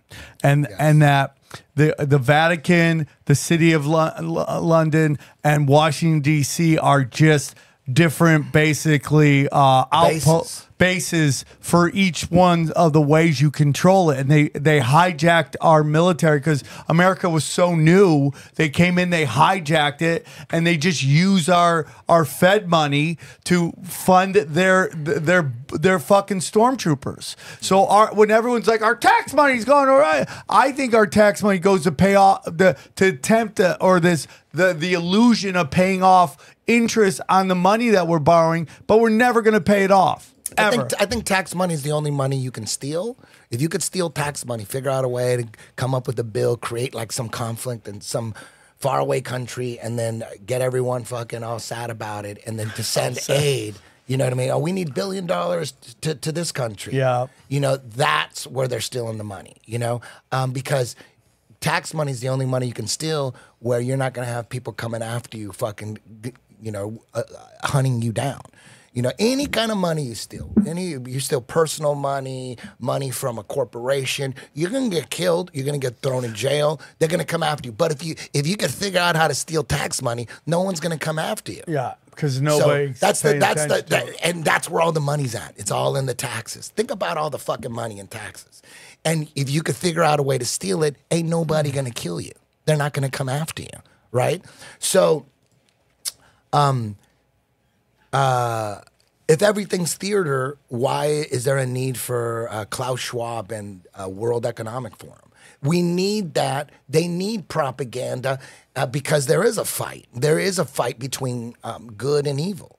And in government, most people are evil for sure, Republicans, Democrats, but I think the left clearly is way more infested than the right. In the right, it's infested, but there's still spots. There's got to be good people in government, otherwise there wouldn't be a need for fucking propaganda. Anybody good in the So DNC? we just need to find out who the good people are and like rally around them, try to change fucking the election process to make if the election process was legit.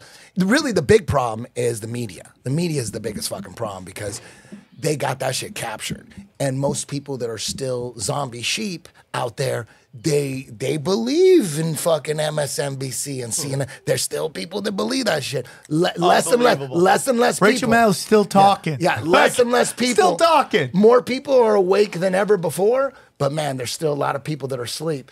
So I think that if you don't pay attention to what's going on politically, all the corruption, yeah, it's all corrupt, most of it. Not everything, because if it was, then there wouldn't be a need for propaganda. There wouldn't be a need to suicide people. There wouldn't be a need to censor. Look at all the censorship that's going on.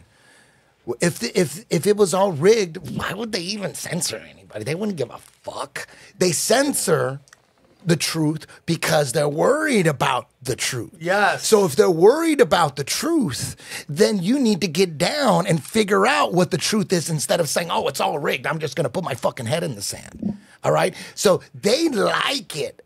I think the controllers like it when people lose faith in everything and they just totally black-pilled and they just lose faith because those people aren't paying attention. They just lost all faith. So they're not paying attention. So they got those. They don't care about those people. Because if you're not paying attention, you're not paying attention to how they're stealing your tax money. You ain't doing shit. If you're just going to fucking go off and disappear into the woods and, live off the land, that's a beautiful thing.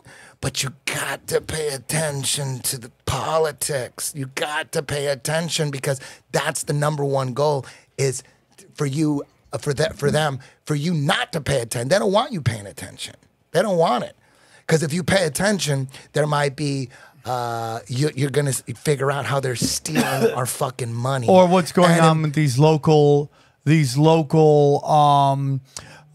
school boards where people start going, well, what are you teaching our kids? Now everybody's involved. You got to pay attention locally, for sure. You got to get involved in local politics. You got to do something. And what I do is, I try to seek the truth.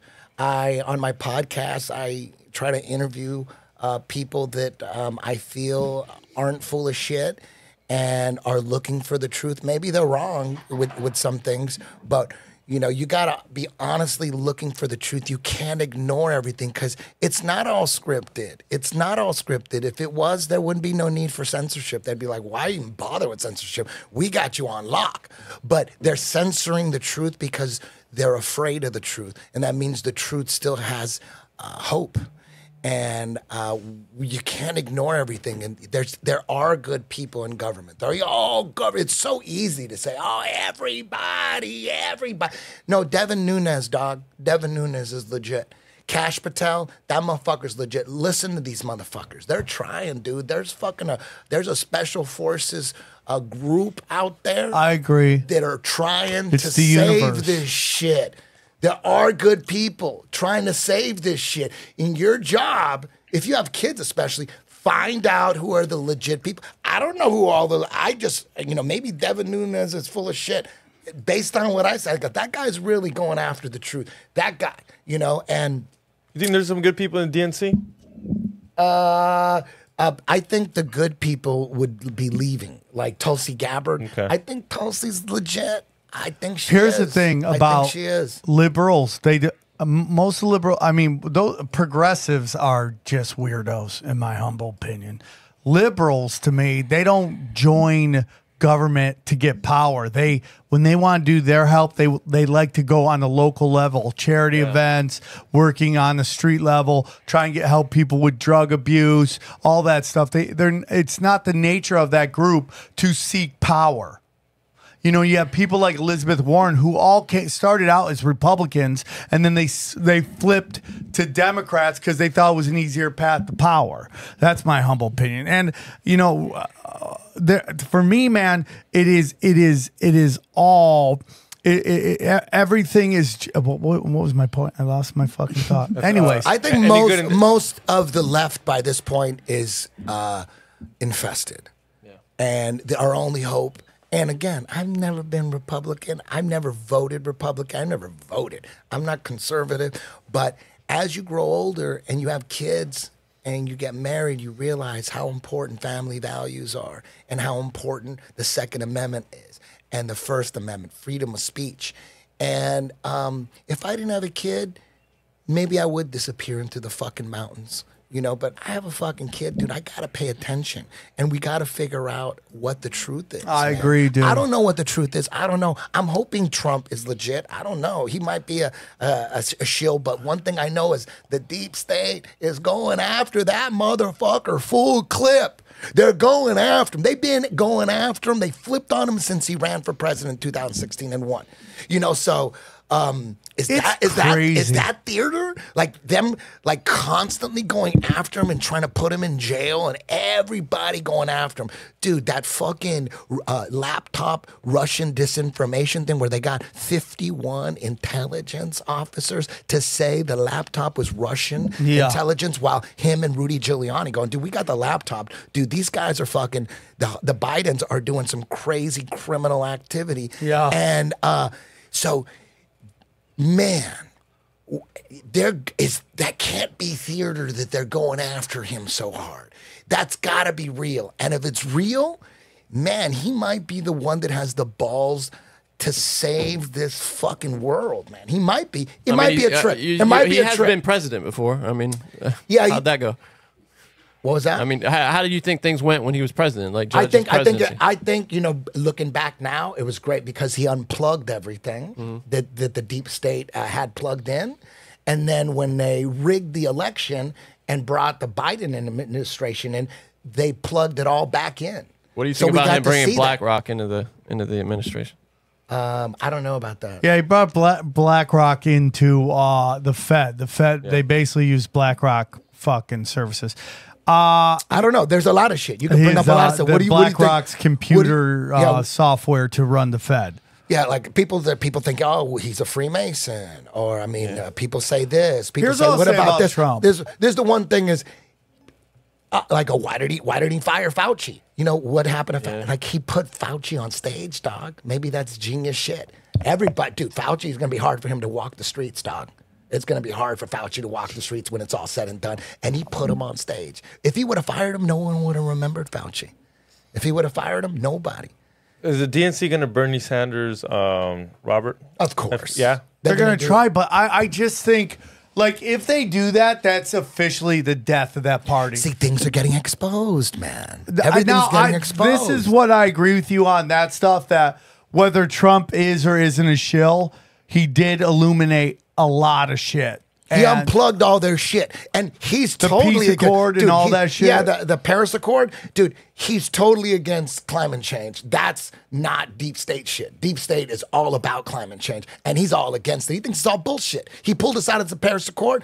That's a good sign. No, 100%. That's a good sign. 100%. Yeah. I mean, but there, you know, I don't know, dude. I don't know what's going on. You know, is he? People think he's like an Israeli agent. That may be true. He might. People say he's a Zionist. He's definitely Zionist. I mean, is but he? I think you have to play that? Ball. Is he? If he did, if there's a plan to save the world that Trump claims and MAGA and all that shit, if there's a plan, there's got to be a lot of like shit he does for the plan, for like what you would do in a sting operation, right? If you're gonna take down these drug dealers, and you're gonna be all about them drug dealers and do some drugs with them. If you're gonna take down the OKC building. But you know what I'm saying? So I don't know. Trump could, this all could be a trick and we could all be fucked. This could all be, I don't know. But they're going after him, dude. Yeah, I'm with you. They're going after him for real. Why are they going after him so hard? What the fuck? I think it's because he's a bull in a china closet, personally. But then I think there was a lot of shit he broke. And I don't know, I'll be honest, I'm fine with most of the stuff he broke. And I'd be down if he did come back and he actually is as upset as he tries to make it out like he is and goes against those certain agencies. Now, I don't... He's not a globalist. I kind of doubt he will. I don't know. Here's what I think Trump is. Trump represents a different crime organization.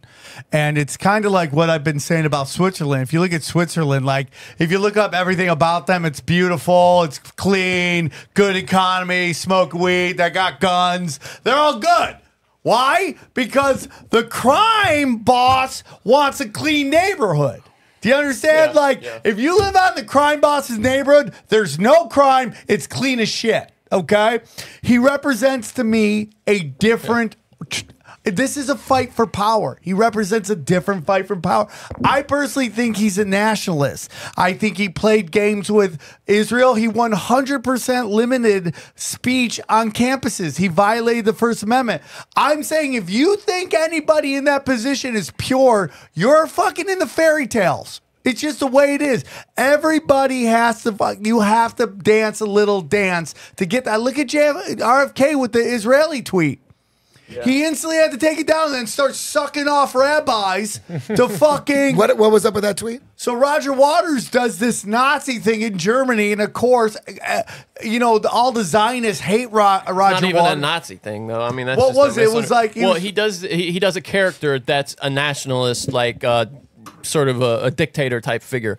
He's acting. It's acting, and people will just slap this image around because he looks like he's kind of dressed in Nazi regalia. It's clearly meant to be like a nod to that, but he's acting, and they're saying he's like praising Nazis, that's the exact opposite of the message of the album and the song. I believe that. When I hear Roger Waters talk, he sounds like he's at least 80% common sense. Well, dude, and I love that and think about this, how they flip everything. And then we're going to get back to OKC, I promise. But how they flip everything. Now, like being a nationalist is now considered bad. Think about that. Yeah. Like that the fucking Nazis. Oh, we're I get it. We're Democrat nationalists. Is that what it is? Or National Socialists. So now you got this group and their whole thing is about fucking taking over the world, which is a globalist fucking movement, right? Now they're saying, oh, if you're a nationalist, you're a Nazi.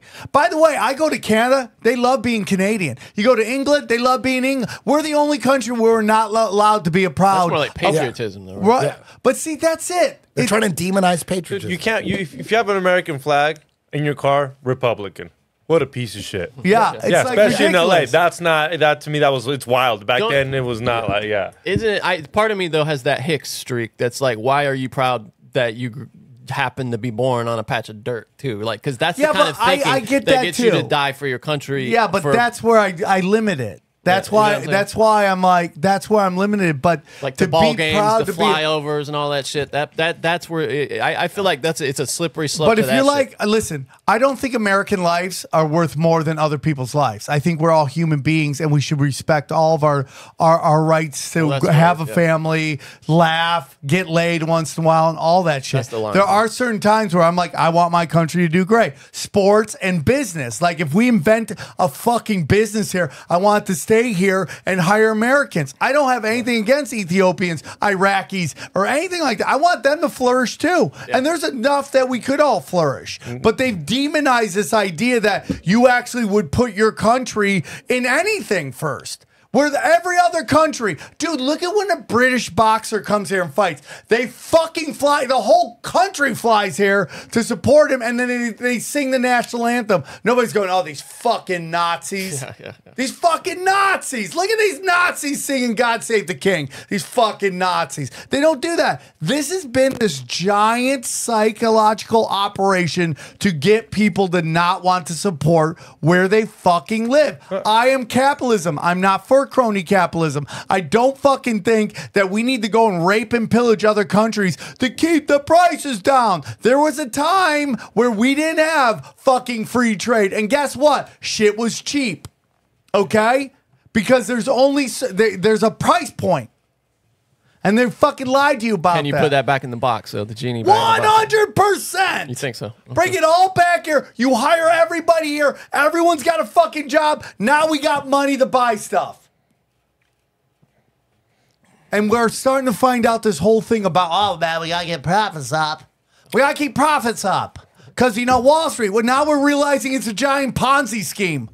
And that the ESG shit is just, that's how they really make their money, by these giant fucking corporations buying their fucking thing. It's not about how much profit they're making. They don't give a fuck. It's about, are these giant investment firms that are being ran through with Fed money taking over and buying your stock? That's all that matters.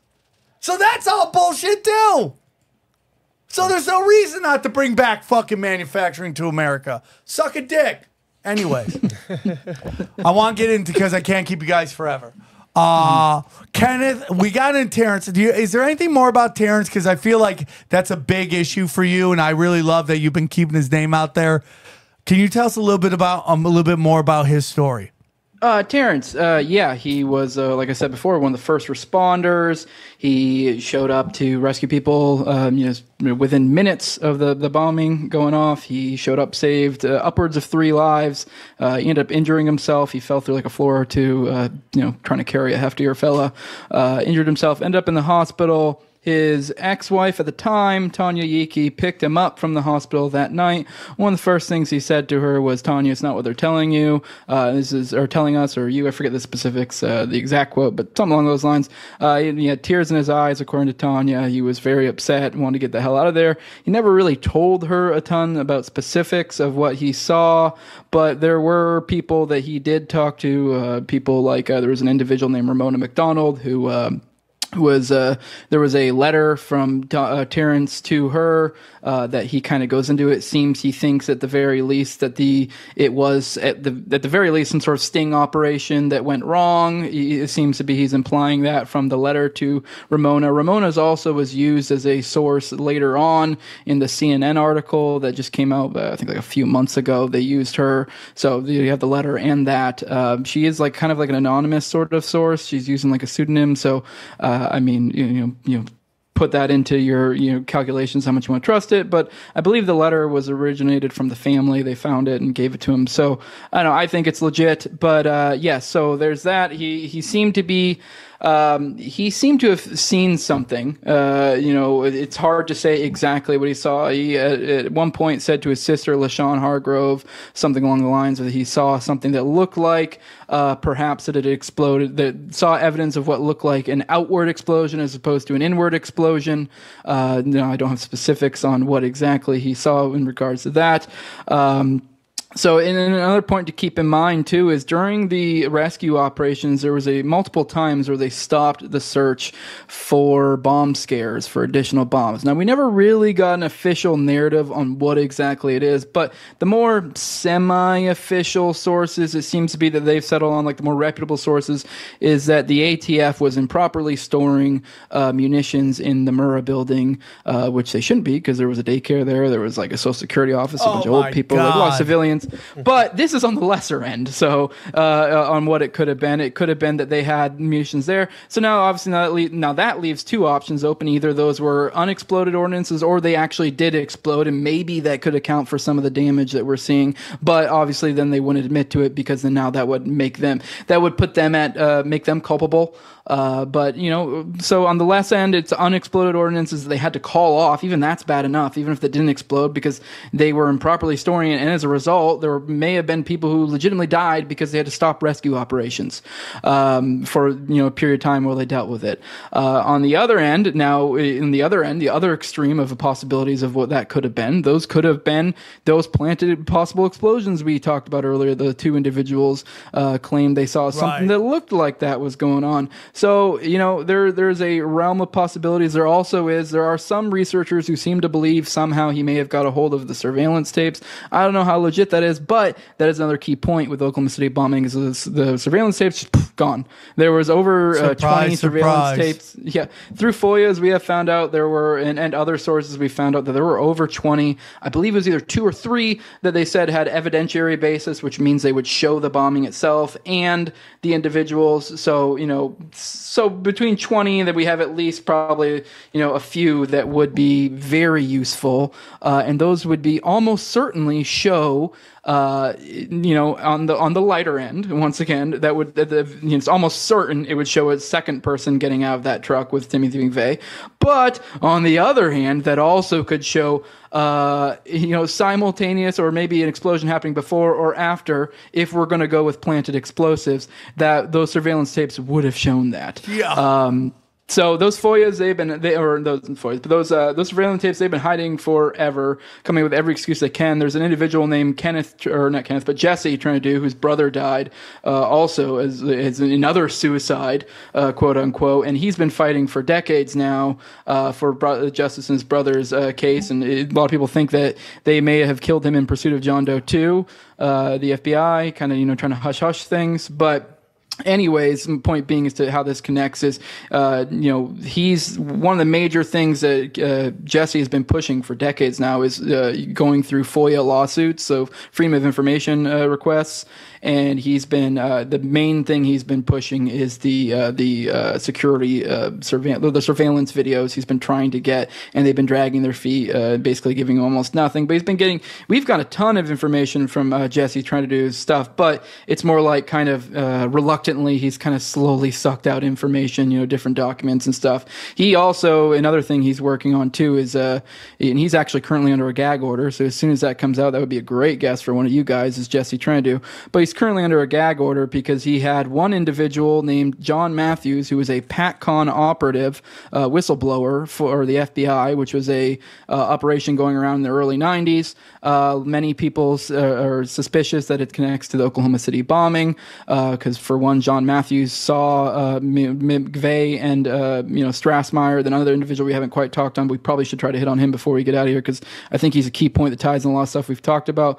But, you know, he essentially, this PatCon operation seems to tie into that. And when he teamed up with Jesse to try to, you know, help him with his whole court stuff, and the FBI threatened him to, because he was a veteran, and essentially said, hey, you're going to end up like another homeless veteran if you keep going after this. Jesse, you know, brought this to the judge, brought this allegation, and because of it, the judge has been taking it seriously. I guess he put gag orders on both parties, and they're still trying to parse that out. Everyone I've talked to involved with that case, or that knows anything about the case, seems pretty hopeful. Apparently, this judge has been pretty helpful fighting against the feds for a lot of stuff for years now, so we think it'll probably rule in his favor. So hopefully here soon we might have a big treasure trove of FOIA stuff that comes out. We'll see. But point being is how this all interconnects, and I kind of breezed over Kenneth, you know, Jesse's brother, the one who got suicided thinking he was John Doe 2. We can go into that. I wrote a piece on him you know, on my Substack, so if people want to check that out, it also was published in Galison, the Journal of Deep History and Politics, or History and Deep Politics. I said that wrong. But yeah, a lot there. There is a lot, dude. Yeah. It's so crazy. The whole thing is nuts. We see all this stuff. We see like John Doe, every major fucking event that's happened since there, except for maybe 9/11. We can get into. I bet you if we search hard enough, we'll find a John Doe type. But all these shootings, right? All these shootings, witnesses see another guy. Columbine, I mean, we see film of a guy running. We see pictures of somebody arrested. No discussion about that. And this is kind of what you and I have talked about this a bunch of times about, you know, in the not the Parkland shooting.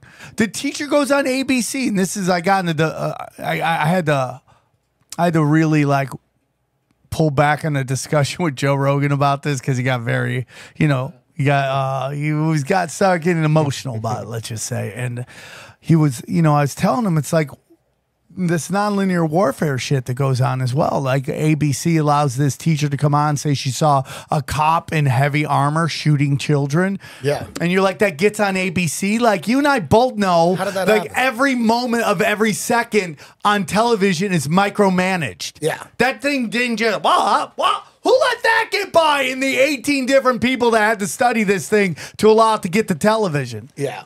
That's all done on purpose. But here we are again, seeing another person that nobody wants to account for. And in the Vegas shooting, like, dude, you study the round shot. You can't, one guy can't shoot that much. Yeah. They just can't. There's multiple shooters. It seems like they do obvious things like that just to get you to talk about it. Yeah, here we are talking about it.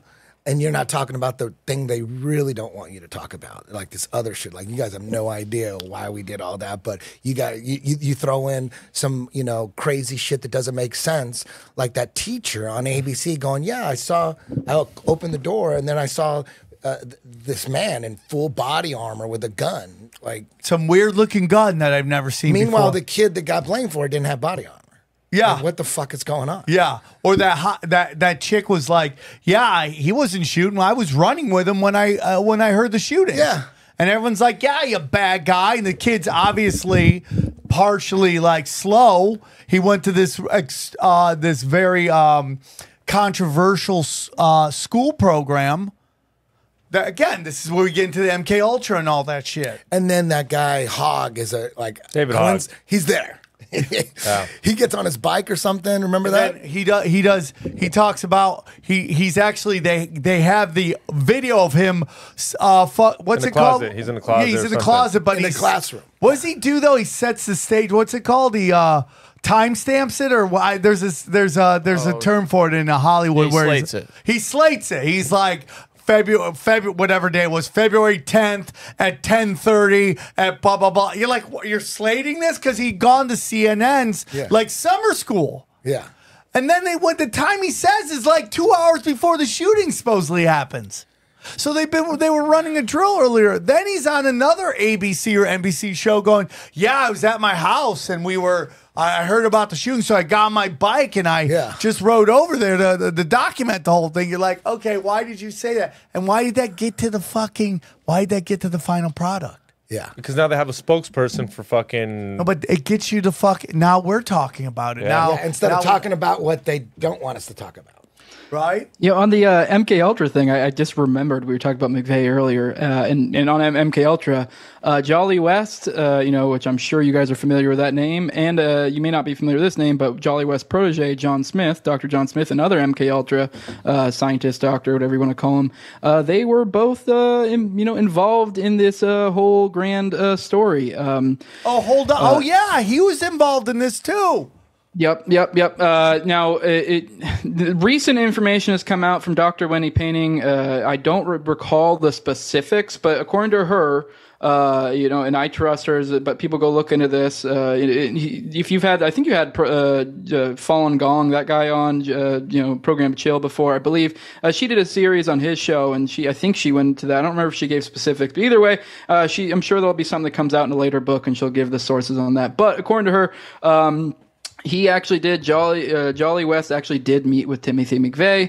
Now, before this information came out recently, we knew that John Smith, the protege of him, had met with him, but we didn't know that that McVeigh had met with Jolly West. But even then, before that, so even before this Wendy Penning information, we knew that Jolly West was involved, and he was working with the victims, the trauma victims, the helping them out. Essentially, that was the story or whatever. Which is obviously anyone who understands MK Ultra and what the goal is essentially to manipulate trauma. It seems obviously very weird that some individual shows up when a large trauma event happens to talk to these individuals who experience a lot of trauma. So I don't know. Go with that wherever you want. Obviously, we don't know the specifics of what they talked about, what happened, but it is very suggestive. I mean, this guy shows up anytime there's some huge, government. Did he meet with him before or after? This was after. Okay. I mean, I'm sure I wouldn't be surprised if we met with him after. I'm talking about like in the period of time after he's already been detained and stuff like that. So during that period. Now, if he did it before, it wouldn't surprise me at all either. But so, yeah. That's all I have on that. No, it's insane, dude. What else is there anything else we didn't cover? Strassmeyer would probably be the big thing I'd want to cover because it really ties into stuff we've talked about today. Now, Andreas Strassmeyer, he was a German national, dude from Germany. He did some time in the German military. He was in counterintelligence there.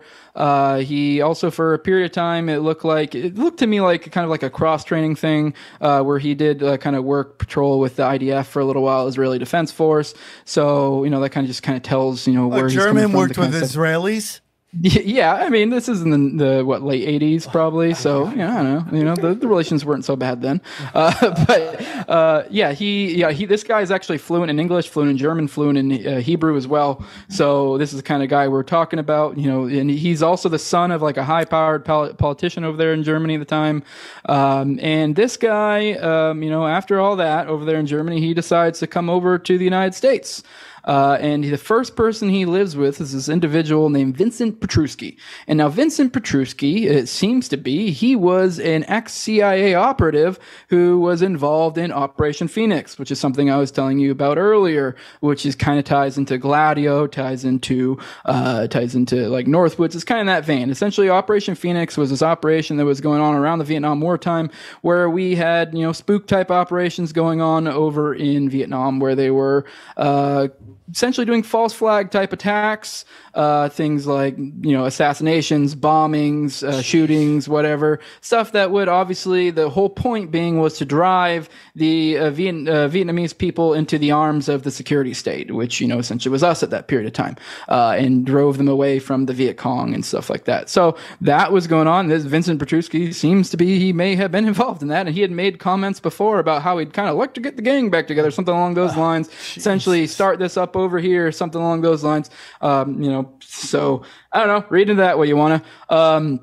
And, while he's with Vincent Petruski, there are some statements where it seems that Vincent was trying to help Andreas get a job, put in different packages to different intelligence agencies, stuff like that. Apparently, I guess Vincent Petruski was waiting, I forget if it was Reagan or who it is, but he apparently was buddies with some or had connections to some, one of the presidential hopefuls. And if they got in, he was supposed to get some big job, and that seemed to fall through, or did it? So anyways, Strassmeyer leaves Petruski and he moves to Texas, and he goes and lives with another CIA officer, Dave Holloway. And now this individual was also at one point a pilot for essentially a cutout of Evergreen, which anyone knows Evergreen is, that's a CIA front company. And so this guy, he had Strassmeyer living with him. And at this time, Holloway had kind of founded started up a militia called Texas Light Infantry, and he brought Strassmeyer in with the fold with him type deal.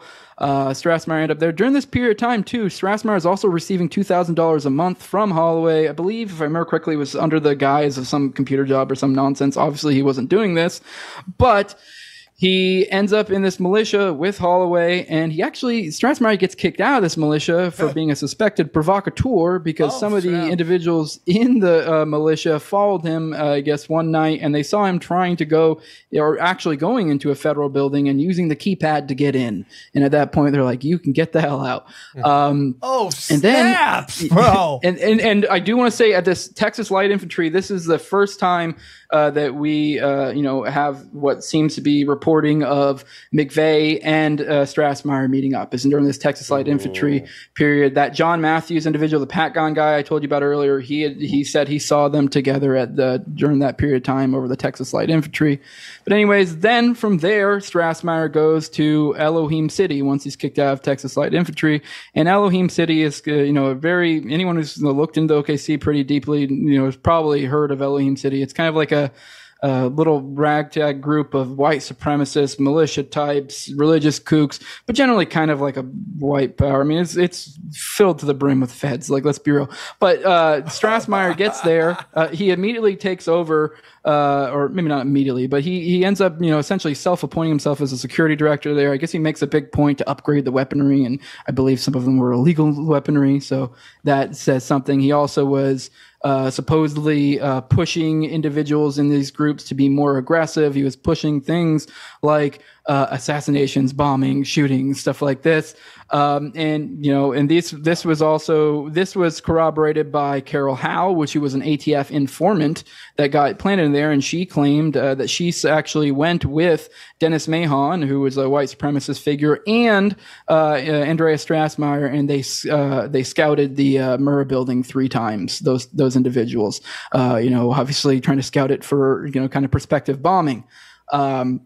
So there's that. And this is Elohim City.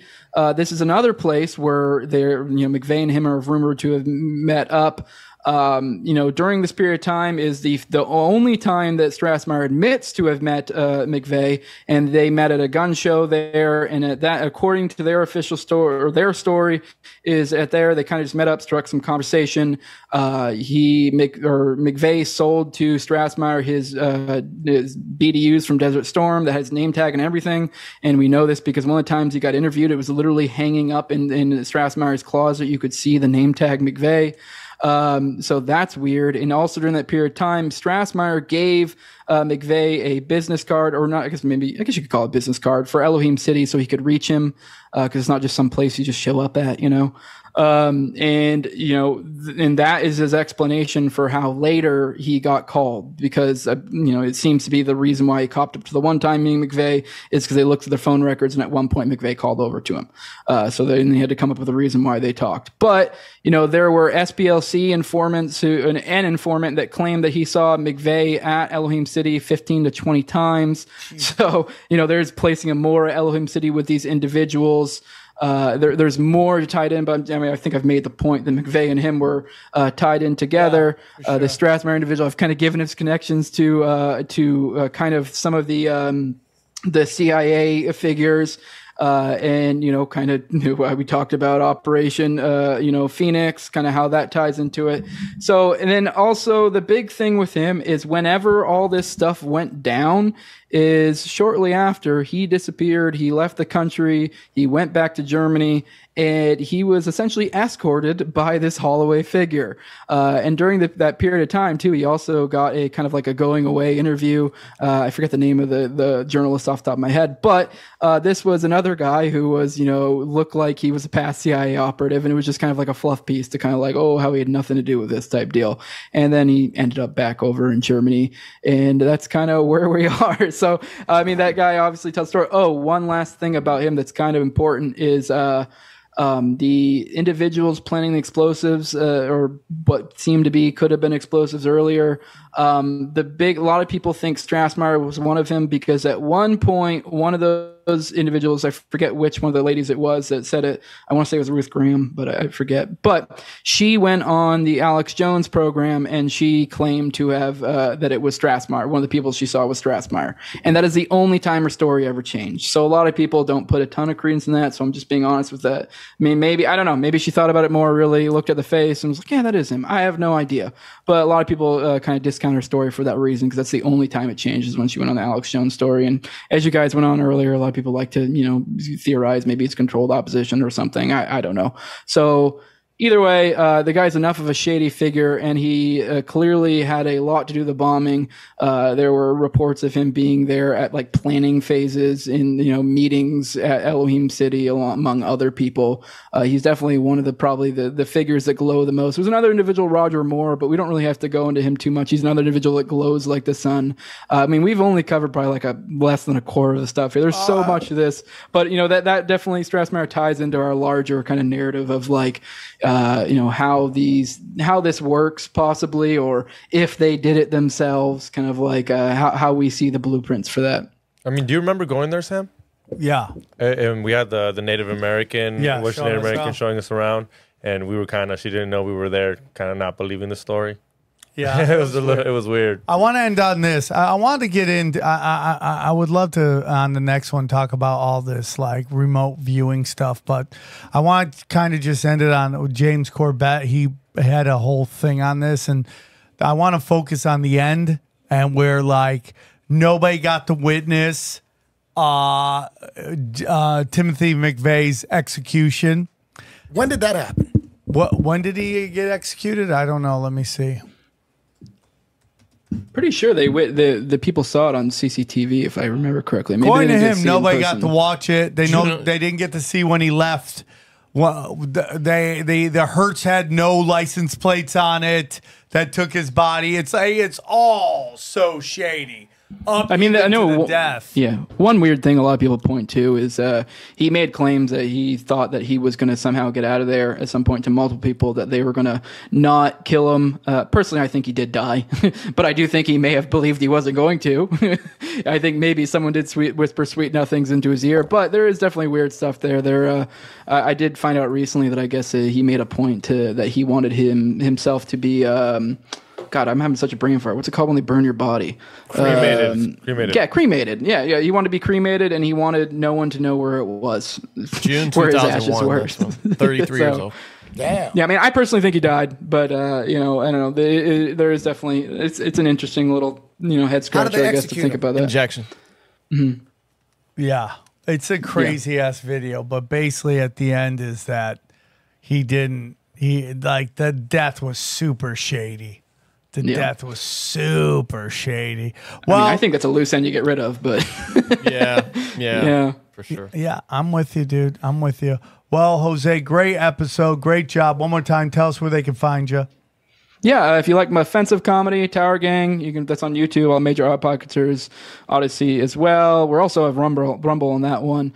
And then I'll have my No Way Jose show, which is my more serious content, more conspiracy, libertarianism, anarchism, stuff like that. If that's stuff you're into, I've done a lot of few hundred episodes at this point, so check out my playlist, whatever. There might be something in there that catches your eye. Probably the thing I'm best known for is this OKC series. I highly recommend it. It's been lauded by a lot of people.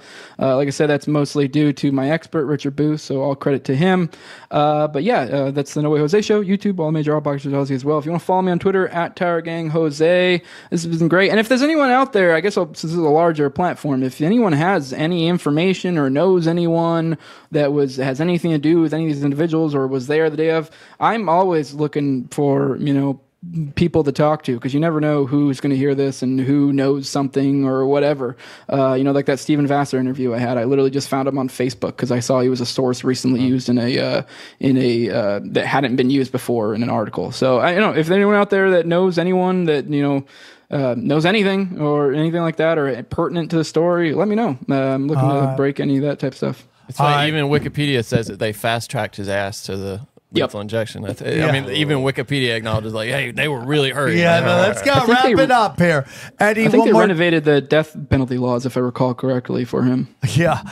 Eddie, we got a big gig this Saturday night in Torrance at the end of the South Bay. 2 shows, but for 1 ticket, you're gonna get stand-up comedy. Then you'll get a little Q&A with us. Then, of course, we also have our August 12th. We have more gigs hopefully coming, but August 12th we're gonna be at Broadbrook. And we're going to be at the Opera House there in Connecticut. Tickets will be on SamTripoli.com. Anything else you want to push? Not really. All right, dude. Always a pleasure to speak with you. Guys, stay tuned. You get a little sneak peek. We get a sneak peek from Broken Sim, Cash Daddies. We wanted to do this one, but he never sends it in. But if he ever sends in a clip. Send some new ones. Okay. You guys got tired of my shit? No, send some new ones. No, there's new ones. I got you Okay, guys. send some new ones. And then you'll hear a little bit, not some sneak peeks, but some highlights. And then you'll hear about our affiliate programs. They're available on SamTripoli.com. So enjoy these. Thank you for listening. Hope you guys enjoyed the show, and we will talk to you soon. Enjoy the highlights. Here's a clip from the latest Broken Sim. Speaking of lizard people, we meant to talk about this earlier, but there's a certain family that whenever we bring it up on Tinfoil Hat, everything digital in our lives we will not say their names ever again. Goes haywire. So we even talked about with Mel K. We go, oh, you remember last time you were on? And everybody just fucked with us. You remember those funny times? Yeah. That was so funny, right? Crazy. Never happened again. Bam! Next week. Bang! Everyone's coming for us. We've never had more trouble with the feed, with the editing. I mean, my gear was just fritzing out. To the lizard people that listen to the show, we will no longer talk about that family. No. You win. You win. I mean, that was when Amazon Web Services was having all these problems with delivering podcasts. It seems like ours, people had especially a lot of problems with Johnny. We're getting the shows. So can we end the show on a final thing? Oh, no, we haven't done any news. What are you talking about? Oh, shit. Johnny. We're at 2:15. We got 15 minutes. 2:15. That's a lot. We haven't done any news stories. All right. Okay. Fox News. Freaking news stories. Did you see this? Fox News has sent Tucker Carlson cease and desist letters over his new Twitter show. He should just keep going. Fox News has sent a cease and desist letter to Tucker Carlson alleging that the conservative network's former star anchor breached his contract by launching a new Twitter show, according to a source familiar with the matter. By the way, it's a guy talking in his basement. It's so ridiculous. It's not a primetime news show. So because he's supposed to be off air for at least a year, I think. I think it's 2024. He's supposed to be silent until after the 2024 election. Isn't that funny? So do you know, Johnny, what happens is like these reality stars, they all get fucked by these deals because what happens is they do these reality shows and then they sign a deal where they can't do another show for a year after that. And by the time that year's done, everyone's forgotten about them and nobody cares. No heat. So this is kind of what they do. It's super interesting. I wonder if this was part of his negotiations with Twitter. They were like, hey, dude, if I get sued, you guys got to kind of backstop me here. Because, I mean, they could ruin Tucker. If do they you have think a really good $100 million contract. is a lot to Tucker? No, to Elon? Yeah. No. Yeah, no. I would do it. I'd be like, let's go, bro. I think he probably did. Because if you notice now, anytime Tucker posts a video, Elon will comment on it like, damn, this is serious or something like that. Let's just say, bro, that Rogan doesn't re-sign with Spotify. I think he will. I mean, they'd be stupid to let him go. Twitter? Let's say. I mean, Elon, what do you got to say? Here's a bill, bro. Let's go. Let's go. Let's go. That'd be huge for Twitter. That'd be huge. And to this day, I think Joe needs to have a corporation behind him, a point of entry. That's just my opinion. Also somebody to just take the blows, like from the outside, like to kind of. Joe is a big fish, but in the Masters of Mankind, he needs a bigger fish. Absolutely. Right? Here's a poll. This is from USA Today. Yeah, I gotta go. This, to me, is the reaction. We're finally starting to see the reaction of the left agenda among people in the general public. Americans are less supportive of transgender athlete participation in single-gender sports than they were 2 years ago, a national survey found. Even more people say now that they know someone who is transgender, yet they don't support transgender athletes picking. So are you talking about this interview that this guy did on the Hill? No, it's a Gallup poll. Yeah. So if you go find the Hill, they actually interviewed the guy who. What guy? Who is like in charge of the Gallup poll? If you listen to him. I know. But the reason I'm telling you this is because after this came out, this guy went on the Hill. And he kind of was like giving his interpretation of it. What, trying to slant it or something? Yeah, 100%. And it was so insane how he was slanting it to basically be like, is this it, right? Most Americans think changing one's... No, that can't be it. I think that might be it. Well, no, it does say 2 days ago. Okay, man.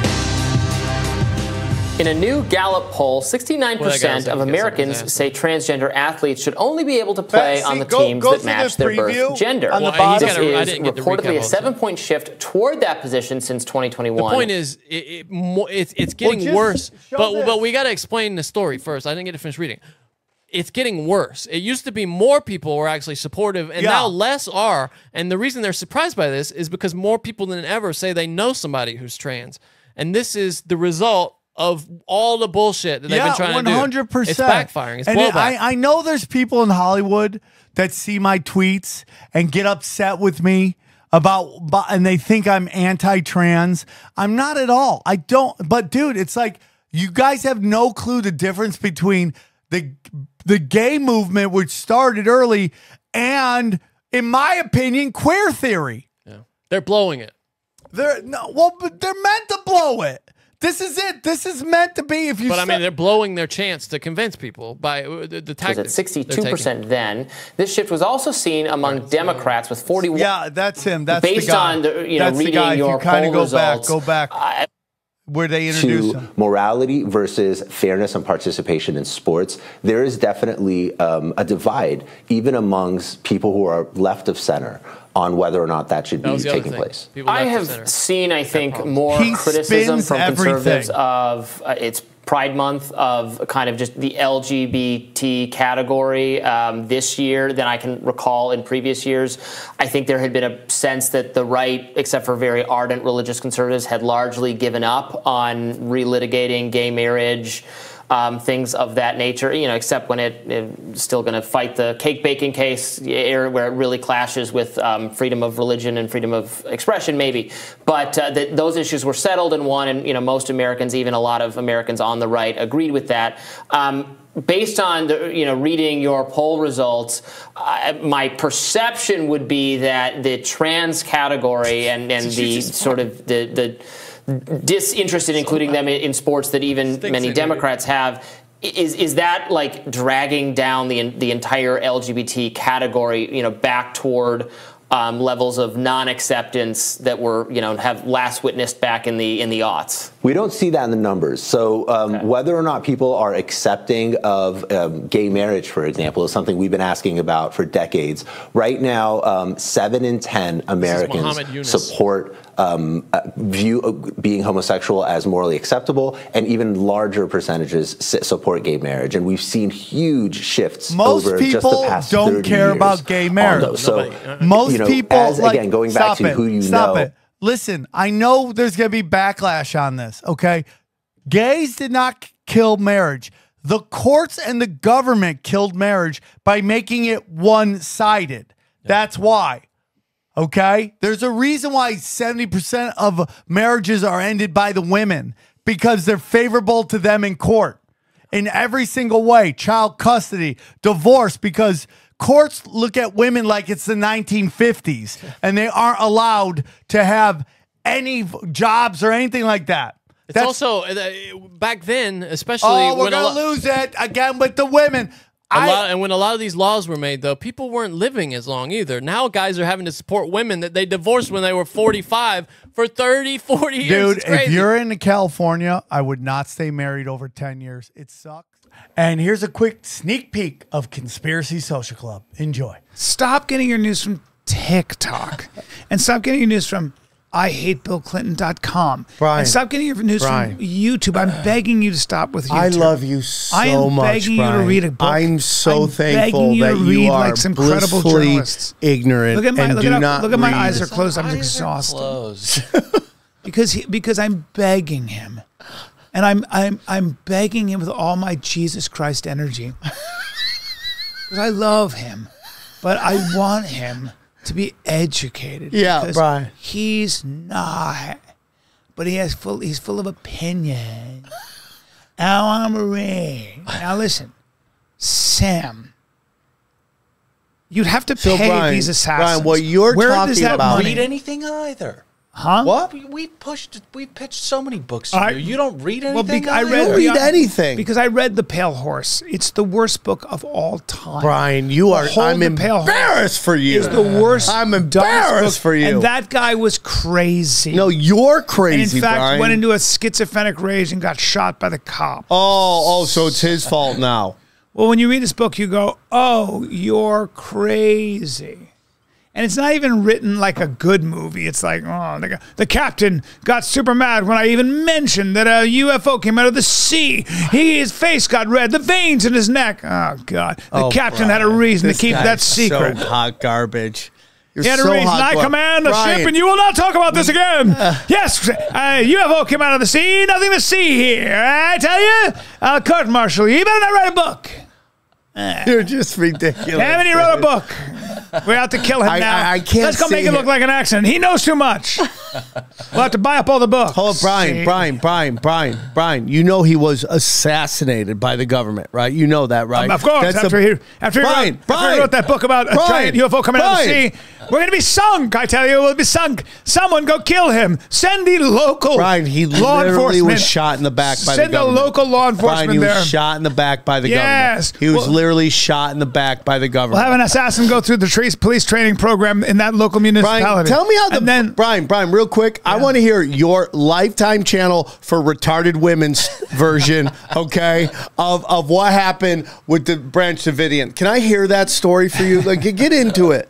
I want to hear what happened there from Brian Callen's point of view. The FBI and Ruby Ridge and Waco clearly behaved I think it was alcohol, tobacco, and firearms, ATF. I think, and FBI, they did a terrible job. Okay. And they should be... Now, Brian, do you think, Brian, when you say they did a terrible job, do you think that it just didn't go the way they wanted it to, and it just got out of hand? Yes. It was a bunch of macho guys who said... Oh, we have this guy's got young underage girls there, and they're dealing with weapons, and they're dealing with weapons. They're amassing weapons. Okay, and they geared up, and they go, "This is our chance to go be." And instead of going in there doing it the right way, they went in there guns blazing. Okay, so Brian, let me ask you something. A kind-hearted human being like yourself, right? Let's say, as a kind-hearted human being like yourself, okay, yeah. If a situation happens where a bunch of people died because the plan didn't get executed the way you had hoped, fingers crossed, that it had worked out that way. Right. Do you think, Brian, after it, when everything, the fire is still simmering, do you think you would take pictures of yourself in front of said accident where people, and particularly children, had died? Do you think you would take pictures of this incredibly horrible moment where you and your friends' plans went so awry that it just didn't work out and people unfortunately died? Do you think you'd take pictures of yourself in front of that? No. Okay, because they did, the ATF and the FBI. I understand, but they've gotten a lot of shit for that because they behaved. Yeah, but Brian, what you don't understand, Brian, is your common theme with you on episode 0 of Conspiracy Social Club. Okay, is that you always think the plan just didn't work out. Unfortunately, but somehow the people who made the plan that didn't work out get all the money and get all the power. That's what you think. How they got all the money and power with Waco? Waco embarrassed the FBI and the ATF. The Waco didn't embarrass them. It went exactly the way they wanted to. They sent a fucking message to everybody is fuck around and find out. That's what the message was to everybody. Fuck around and find out. I would agree with that. I would agree with there are people in the FBI who said, let's teach these Branch Davidians a lesson. The Branch Davidian people tried to be like, hey, man. I agree. Let's just we'll come out. Nope. But fuck around, find out. Yeah, but Sam, that is not that uncommon to have a bunch of dudes with testosterone, Velcro, and guns. So, Brian, but the question is this. If you think that Janet Reno, if you think he could, okay, allow this to happen where many people died, right? And what almost you're saying is this was almost planned. If you're sitting there saying that, but you can't think that the Clintons, who are almost at the highest level of power, couldn't kill off 60 people that have information that could lead to them getting in trouble? I think Waco, and you can see it on tape, Waco was these guys come in, just like they did with Ruby Ridge. They're crawling in, armed to the teeth. They surround the place. We're going to go ambush. And the guy goes, I have a right to defend myself. He sees these guys coming in. He's like, fuck this. He shoots back, kills one of the guys. Kills one of the FBI guys or ATF guys. Okay. Boom. All hell breaks loose. Now they board up, fuck you, and now there's a standoff. Now guess what? The ATF is armed to the teeth, and they're like, oh yeah? All right, now we're going in. We're going to war. And what happened? That's what you believe too, Dylan? But that is what happened. You know what happened? Sounds great. You know what happened with Ruby Ridge? Yeah, Brian, tell me about Ruby Ridge. All right, guys, real quick before we're done, we want to tell you about all of our affiliates. It's a great way to support the show. As you know, fiat money is chaos. Okay, fractional reserve banking, dangerous. The best way to get out of it is precious metals, in particular, silver and gold, and that's why we're working at Wise Wolf, okay? Wise Wolf, silver and gold. Just go to SamTripoli.com or SamTripoli.gold, and you could join, and he's hooking you up. They got great you can either buy single time or you can sign up for their program where you can buy up to $500 a month. I'm doing it. I hope you can too. We also have everybody at Eagle Research. That's right. Eagle Research, AquaCure Mobile, Model AC50 brown gas, hydrogen brown gas. The guy who makes it says it's secure. People are using it. Check it out. Just go there, use the promo code tinfoil hat, 3 words, and get a discount. Go back to the main page, Sam Tripoli. You will get you get a discount with the promo code tinfoil. And then our good friends over at Haley Ray CrystalShop.com. Go to the promo code is Swarm15. Get 15% off all your crystals, all your quartz, all you name it. What do we got here? Look at all this stuff. All this stuff. All the best. You can do it right there. It's all part of the best crystal shop on the internet. Jewels, bracelets, clusters, you name it. Oh, look at that. Look at that. Candles, you name it. You got it. Swarm 15. Thank you for supporting the show. We love you. And thank you so much for your support.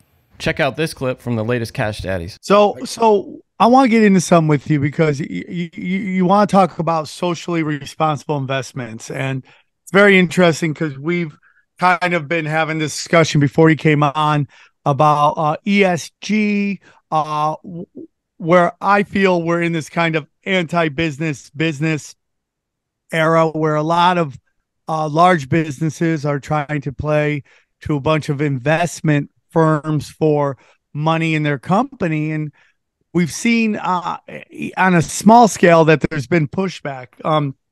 What are your thoughts on that? I mean, what is socially responsible investments? I would say my definition is when you have win-win-win, not only for your portfolio, but for the other two Ps, the planet and other people.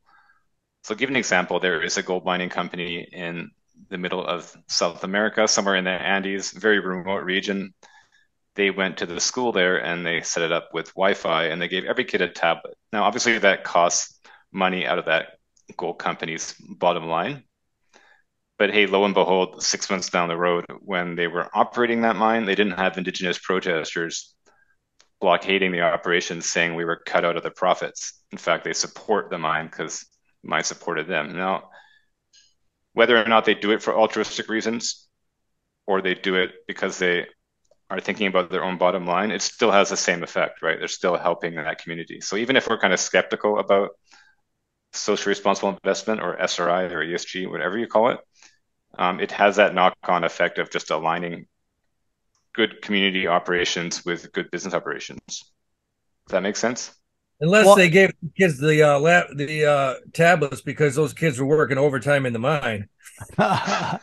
So I understand what you're saying. I there's a lot that I agree with you on. Like Howie and I battle on this all the time about your feelings on the ethics of the company versus making a very smart investment. There's certain things I don't want to invest in. I try my hardest If I could get out BlackRock, I would do it. But I think that at the, you know, if you go deep enough into who's investing into the investment, you're going to end up on BlackRock at some point. They've got their tentacles in everything. But, you know, it's like, not to get into a science discussion or anything, but like Howie and I disagreed on Pfizer. I'm not a Pfizer fan. Howie was a Pfizer fan, and Howie invested in it. And Howie, did you make money on that investment? I've made money on it. Right now it's trading it right where I bought it. It's at 39, 38, $40, but it pays a 4% yield. So if it stays at 40 and inches up over the next 3 years, it's a pretty good investment. And I don't say I love the company. I love the fact that the company's worth billions and billions of dollars and they have good cash flow. And it's what I like to call a pretty safe investment. So it's tough to disagree with that one. It's well, that is the question. Like, how do you operate? We go deep, homeboy. Aaron, open your mind. Drink from the fountain of knowledge. There's lizard people everywhere. That's some interdimensional shit. Wake up, Aaron. This is only the beginning. Dude, you just blew my mind. Tinfoil hack.